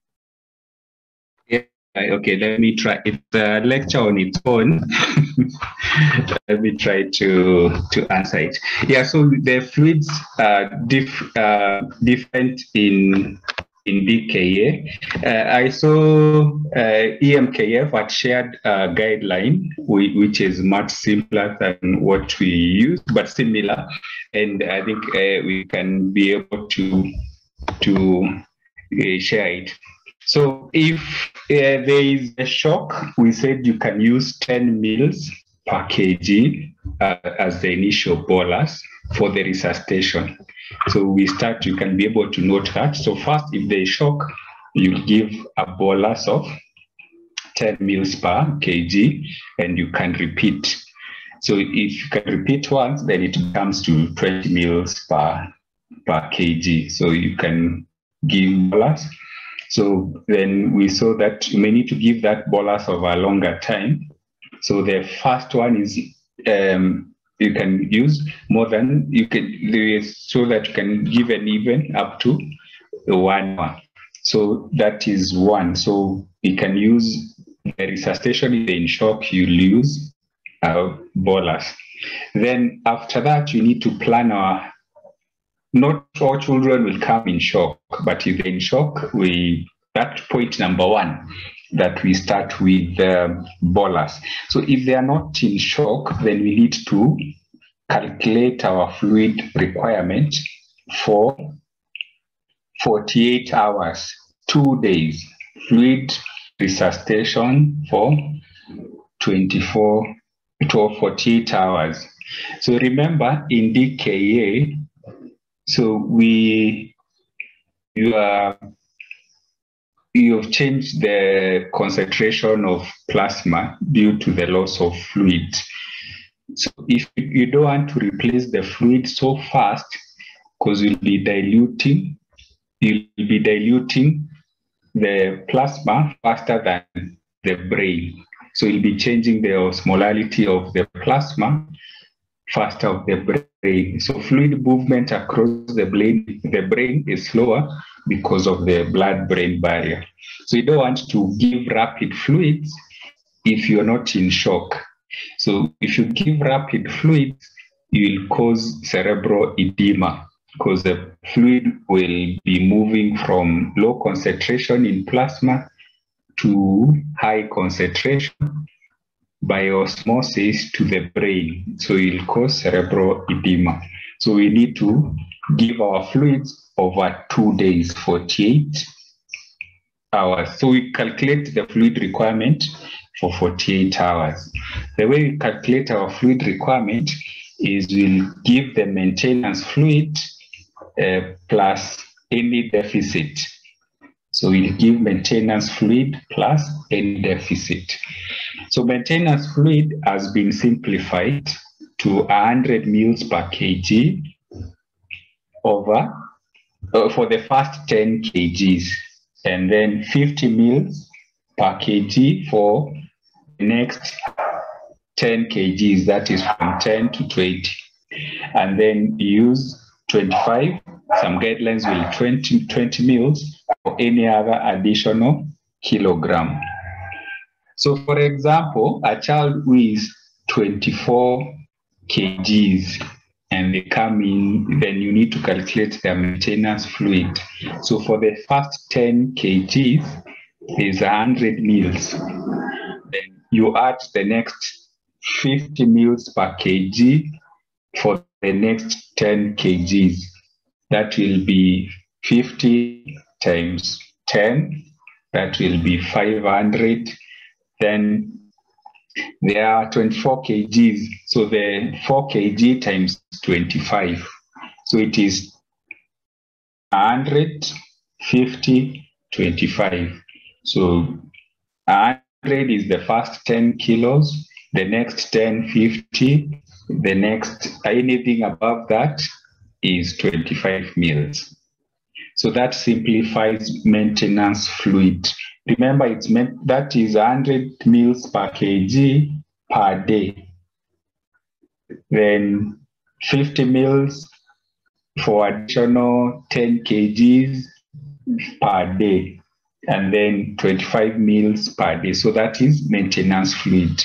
So those are the new percentages. Previously, there were some other age-specific maintenance, but there's agreement that that's the way we usually calculate normally the maintenance fluid. First 10 kgs, 100, additional 10, 50 mils per kg. Anything above that is 25 mils per kg. I've given the example of the 24 kg, so it's 100 times 10, 50 times 10, 4, 25 times 4, 100 times 10, 50 times 10, then 25 times 4 for a 24 kg baby. That is per day. So if it's 24 hours, it will be time. If it's 48 hours, it will be whatever you get times 2, because it's 2 days. Then you need to add deficit. Deficit is usually depending on the level of dehydration. So mild dehydration, we'll put it at 3%, moderate dehydration at 5%, and severe dehydration at 8%. So there are other guidelines which will put up some higher percentages. So they love mild at 5, moderate at 7, and severe at 10. Okay, so you can agree maybe in your setup the percentage to use, but the key thing is monitoring and being able to continue monitoring and being able to know that you are adequately hydrating the child. So deficit you are adding to the maintenance fluid. So the assessment is based on clinical signs. Mild, just minimal sign or no signs of dehydration. Moderate, if they have dry mucous membrane and reduced skin turgor. Severe, they have sunken eyes and prolonged capillary refill time. So that is being able to pick the signs. So you can also use some setup. You can use the pH and the levels of bicarb to be able to classify the severity of dehydration. But you can use the clinical signs and be able to give. So I was mentioning about the maintenance, the fluid requirement being maintenance plus deficit. So we have said deficit depends on level of dehydration. So if it is 3, 5%, or 8%. So for example, if a child has mild or severe dehydration, we have said it's 8%. So it will be 8% times weight times a constant 10. 10 is a constant in the formula. So it's percent dehydration times weight times 10. So our child had severe dehydration and they were 24 kgs. So it will be 8 times 24 times 10. Then we'll add that to our maintenance fluid. So that will be our fluid requirement for our maintenance fluid was for 48 hours. We got the daily times 2. And we have gotten our deficit, we add it to the maintenance fluid. So we let the fluid run for 1 hour. Then you can now start insulin if you're treating DKA. So insulin usually start at insulin. We start at 0.1 international units per kg as you continue monitoring your sugar. So that means you need to have more than one line or have a central line so that you can run the fluids and run your insulin infusion. So insulin starts 1 hour after you've started your fluid therapy. Okay, then the other components about DKA, you also need to supplement potassium. You supplement potassium if it's below 5.3. Okay, so you'll supplement potassium because you've been losing, you've been lacking insulin. Insulin maintains potassium intracellularly.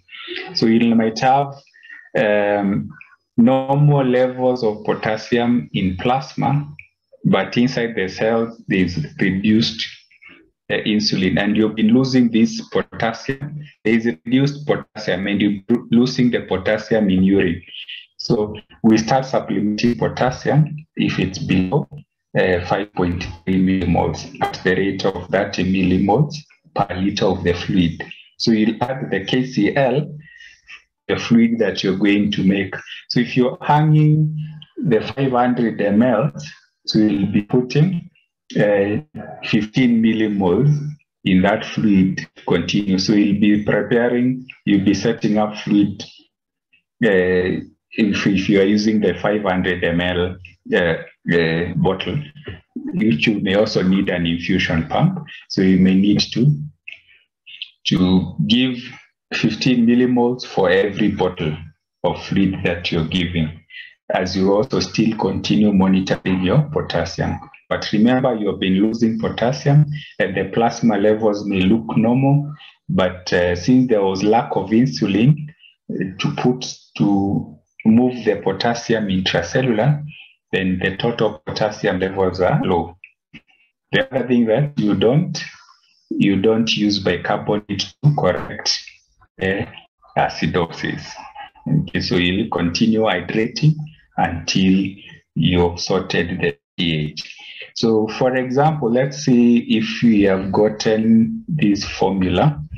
We've said our maintenance fluid is 100 mils for the first 10 kgs, 50 mils for the next 10, 25 mils for any other additional kg per day. We are drawing up our fluid for 48 hours. So our fluid requirement is maintenance plus deficit. Deficit is calculated by percentage of dehydration times weight times a constant 10. Then we hydrate for 1 hour. After 1 hour is when we start our insulin infusion. We usually start at 0.1 international units per kg. So that until our sugar is below 14, that when we'll move to subacute. Okay, so let's try out if you can be able to calculate this fluid and write your answer on the chart. 24 kg baby, what will be our fluid requirement in 48 hours? 24 kg baby, they have severe dehydration. So let's use 8% as the level of dehydration. They have severe dehydration, we are using 8%. So fluid requirement will be, any answer, 24 kgs, we can work out together. 24 we said is 100 mils times 10, that will be 1,000, plus 50 times 10, that is plus 500, plus 20 plus 25 times 4, that is 100. So that will be 1,600 for day one, that is per day, times 2, that is 3,200 mils, 3 liters, 200 ml. That is maintenance fluid without factoring the deficit. That for 2 days, we calculate fluid over for 2 days. So, but you know how it's going. So if it's 1 day, the practice is 2 days. So this child may have tears because of the electrolyte imbalances. So they'll be NPO. So they'll be NPO. So that's why you're planning fluid for 24 hours. So we have gotten our maintenance. Then we need to add. We may need to add the deficit. We said our deficit is 8%. So it is 8 times 24 times 10. We are using the weight of 24 for our scenario. So 24. So 24 times 8. So in pediatrics, you must have a calculator. So if you don't have a calculator, it could be witchcraft you're practicing. So 24 times 8 times 10 is equal to 1920. So 1920 mLs plus, we had seen 3,200 for, so our child will get 5 liters, 120 mils over 2 days. So divide by 48. So that is 100 mils per hour, 106 mils per hour. So remember, for every liter, you are supplementing 30 millimoles of potassium. So this potassium, you'll continue monitoring. So for that's a guide. So but you'll continue monitoring, especially if the levels you said are below 5.3 millimoles per liter. So I think that makes it easier. It's a whole lecture on its own on DKA, but remember the key things: need to supplement potassium, don't give the fluid so rapidly, and sometimes you can even subtract the resuscitation bolus, okay? Especially if the child was not in shock and you gave some resuscitation fluids. But if they were in shock and you gave the resuscitation bolus, you may not need to subtract the deficit. Okay, so for the 24 kg child, we'll get 106 or 107 mil of fluid per liter. You will need an infusion pump. Rapid fluid bolus will cause cerebral edema, and you've seen how that happens. Joanne, I think that's, is it clear? Okay, Jason, I think that's very, very clear. But just a small clarification. Between insulin and potassium, I'm thinking you start insulin infusion, and we know most patients from a DKA patient will most likely present with hypokalemia. If you start insulin supplement with potassium, is it not going to lower your potassium? Maybe you can tell us. You said you're starting insulin 1 hour after starting the fluids. You'll hydrate for 1 hour, then you start insulin. Yes. Yeah, I think that's another key point. Start your insulin 1 hour after starting the fluids. So start insulin 1 hour after hydration. Also immediately, especially if the levels are below 5.3. Okay. So the potassium goes to the first fluid at the rate of 30 millimoles per liter. So, but we give our fluid in, remember we give our fluids in bags of 500 ml. So you may need to be giving 15 millimoles for every bag of fluid. So give 15 millimoles. Hydrate for 1 hour before starting insulin. Thank you for that, Jason. I agree that DKA is a whole major topic on its own in both adult and pediatric medicine. And I think that will be one of the topics that we can put a clip on and know that we are going to have a proper discussion on diabetic ketoacidosis in both pediatrics and adult management. And from what I'm seeing from the chats, most of them, the chats actually congratulating you, Jason, for the wonderful presentation, which is true. It's been a great presentation. And been given by someone who has extreme knowledge in this particular field. I'm seeing one question here by Kelvin Wamboi, who's asking, if in hypovolemic shock without severe anemia and malnutrition, if you give the 2 boluses in 15 minutes each, but on reassessing the child is still severely compromised or is in shock, what do you do next?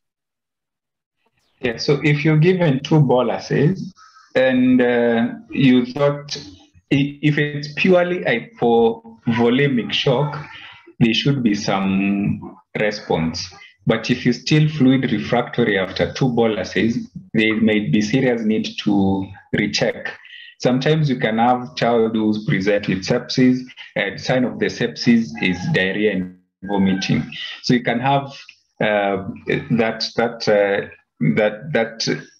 child who present, maybe they're septic, but they also had signs or evidence which could lead to a diagnosis of hypovolemic shock. So the idea was to alert you that it may not be just hypovolemic shock. There is need to review and maybe switch to the protocol for septic shock, especially if there's any other evidence of trying. But 2 boluses, you should have some form of response. It might be some trusted response, but you must have some form of response. So if it's trusted response, you may even give another 3rd bolus if they are still in shock and you know that the fluids are working. So, but more than 2 boluses and there's no response at all, then you really might think that fluid is leaking somewhere. It could be septic shock. Okay, so it could be septic shock, and you need to relook and possibly, especially if in a place where you can monitor, it's okay to give another bolus if you're able to monitor and being able to you've already seen that the boluses are working. But if the 2 boluses have no response at all, you could be dealing with another type of shock, probably septic shock, and you may need to use the guideline for septic shock. Still, we'll give another fluid for 2 hours, and then you think of inotropic support thereafter. So you can have epinephrine and dopamine infusions for inotropic support. So yeah, so I think there's something you can still do. No response, you may need to change the guide. If there's some trusted response, then you can still give another bolus, especially if you're in a setup where you can continue monitoring. Okay, thank you for that response, Jason. I see we have Nelly Atieno, whose hand is raised up. You can unmute and ask your question, but before you do, I have 2 questions here for Jason. One of them is, how much of hypertonic saline is used when you're doing nebulization? And the second one is, Please comment on the use of adrenaline in the management of LTB, especially on the strength/preparation of the adrenaline. Yeah, so you can be ruminating on that one as Helen. Helen, please kindly unmute and ask your question or give your comment.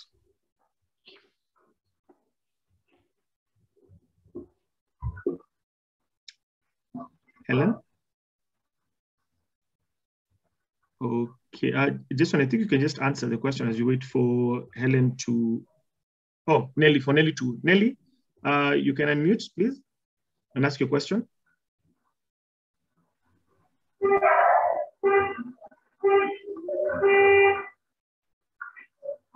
Nelly? Okay, there seems to be a bit of a challenge. Jason, you can just continue with the answers. Yeah, so hypertonic saline, we use 3 meals, mostly we use 3 meals. The aim is, we said, is to break down the mucus, and so that the child is able to bring up the mucus and you can sanction it out. So, and also to reduce the inflammation. So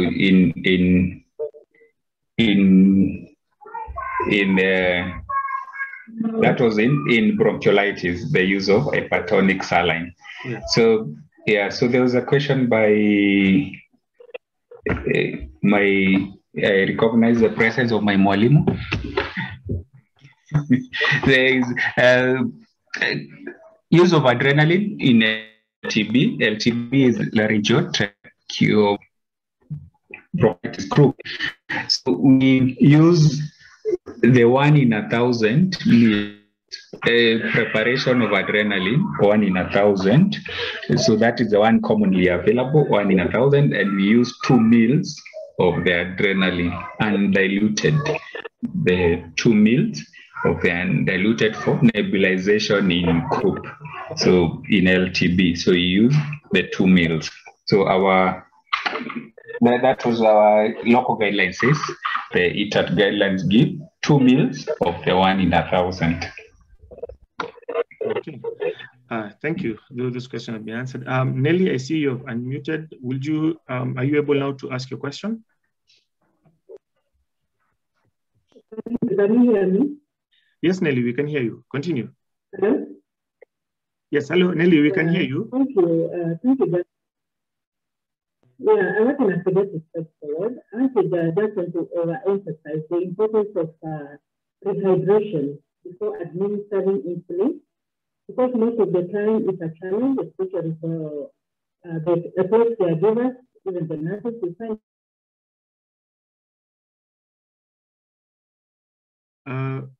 Nelly, you seem to have muted, so we can't hear your comment.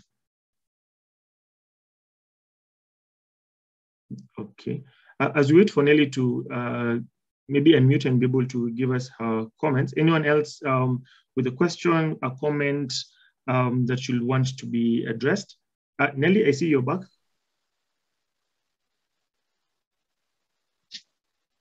Hello, Nelly.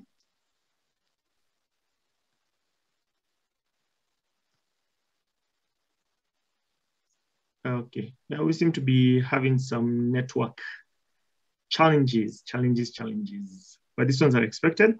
Anyone else? For those who are asking about this presentation, it will be made available at the EMKF website, which I will put the links in. I'll put the website in the chat box. Then you can just be able to check on our website later on this week, and you'll be able to find this and other presentations that we've been doing over the last couple of months, and many things that we have. And also you can be able to leave suggestions on what topics you want to be discussed, what things that are burning issues in regards to emergency medicine and emergency care. You can give us, you can drop us an email and just let us know what you want to be discussed in the upcoming sessions, mostly from now, January of 2022. Any other questions, comments, concerns? Jason, thank you so much. This has been a very wonderful presentation. I really appreciate it. And I know it got you at short notice to create this presentation, but it's been very wonderful. This has been quite, yeah, this has been quite something. Thank you so much. To the rest of the participants, okay, I see there's a question here, but I think this one was already answered by Jason at the time in regards to hydrating for at least 1 hour before introducing insulin in DKA. But like I said, DKA is a topic on its own. It's a very huge aspect of emergency care. We do get a lot of patients coming in DKA, both pediatric and adults. And that's one of the things that we will endeavor to have a full discussion in regards to DKA. And I think that one I'll reach out to Jason again to give us the pediatric perspective, and I'll get another speaker to talk to us about the adult side, so that we can just have one good discussion in regards to manage, how to recognize, how to intervene, and how do we take care of both pediatric and adult patients who present with DKA. I know it's quite a topic that needs to be discussed, and also to look at it from the points of, if you're in a space where you're in a resource poor setting, and whether you're in an urban area, how do you go about dealing with patients with DKA? Yeah, I think that's what we'll do. So Jason, any parting words to our participants who have joined? Thank you so much for joining us. It's been quite a team that has been here. Jason, any last words? So I think it's to encourage us to help us take good care of our children. I think one person, I'm not sure if it's Nelson Mandela, who said that you can judge a society by the way it treats its children. So yeah, so the care we give to our children reflect on us as a society. So I encourage us to be advocates for the children. We have seen that they don't talk on their behalf, so we are the voices of the children. So in being their advocates, and we can improve their care. They improve very fast, and it's just upon us to be able to put in place systems that prioritize children. Okay, thank you, the EMKF team, for this opportunity. Thank you, all the participants. Thank you so much, Jason, for that. I can see Lavender Akini has a hand up. Maybe she can give us a comment, and then we can be able to close this session for this month, and then we can look forward to the next one, which will be on the 24th, actually. 24th, the last Saturday of this month, we'll be having our next EMKF open mic session. Lavender, can unmute. Yes, thank you so much for giving me and other participants this opportunity to participate in this forum. It was a nice discussion, and he has really touched so many topics which are really vital to us as clinicians and any other healthcare practitioner. Now, my concern or a request is, I happened just to get crushed into this program because I was in a certain group, and it was advertised there. And I know I'll be told to leave the group any sooner. Now, my question is there a way we can get communications through our emails, which we registered with a lot of ease? Okay, yeah, I get your question. Yes, it is true that we tend to advertise most of these talks through groups, and usually send out the link for people to register for the Zoom meeting. But the one place where you can actually be able to get all this information is at the EMKF website, which I'm just putting it up right now in the chat box, so you can have a look at it, and then you can just be checking there. And also on our social media pages, we usually advertise these talks like in advance. We usually prefer to advertise them around 2 weeks prior to the talk, but this week we actually had just only a week to advertise due to some certain challenges. But yes, you can check on our website. We usually have all these things there, and it's very easy to get it from there. Because now sending it, I'll talk to the technical team and see whether it's easier for us to send this to people in regard to the emails that they use to register, so that they can also tell their colleagues who are not members and things like that. But in the meantime, we can just be using the EMKF website and our social media handles, which you can able to get from Facebook, Twitter, Instagram, and Facebook, Twitter, and Instagram. Yes, those are, and also now on our website. So those are the places where we are at. Yeah. Okay. Yes. Thank you. Okay, you're welcome so much. Okay, so ladies and gentlemen, I'd like to take this opportunity to thank you all for joining us this Saturday morning for this discussion in regards to pediatric emergencies. And from our wonderful presenter, Mr. Jason Kiruja, on behalf of EMKF, my name is Dr. Mutua Mbuvi. Thank you all for joining us, and I wish you a lovely, lovely weekend ahead. And let's take care of our children, like as Jason has said. Yeah, let's take care of our children. Thank you so much, and we'll have this recording available in our website. Have a good day. Good night.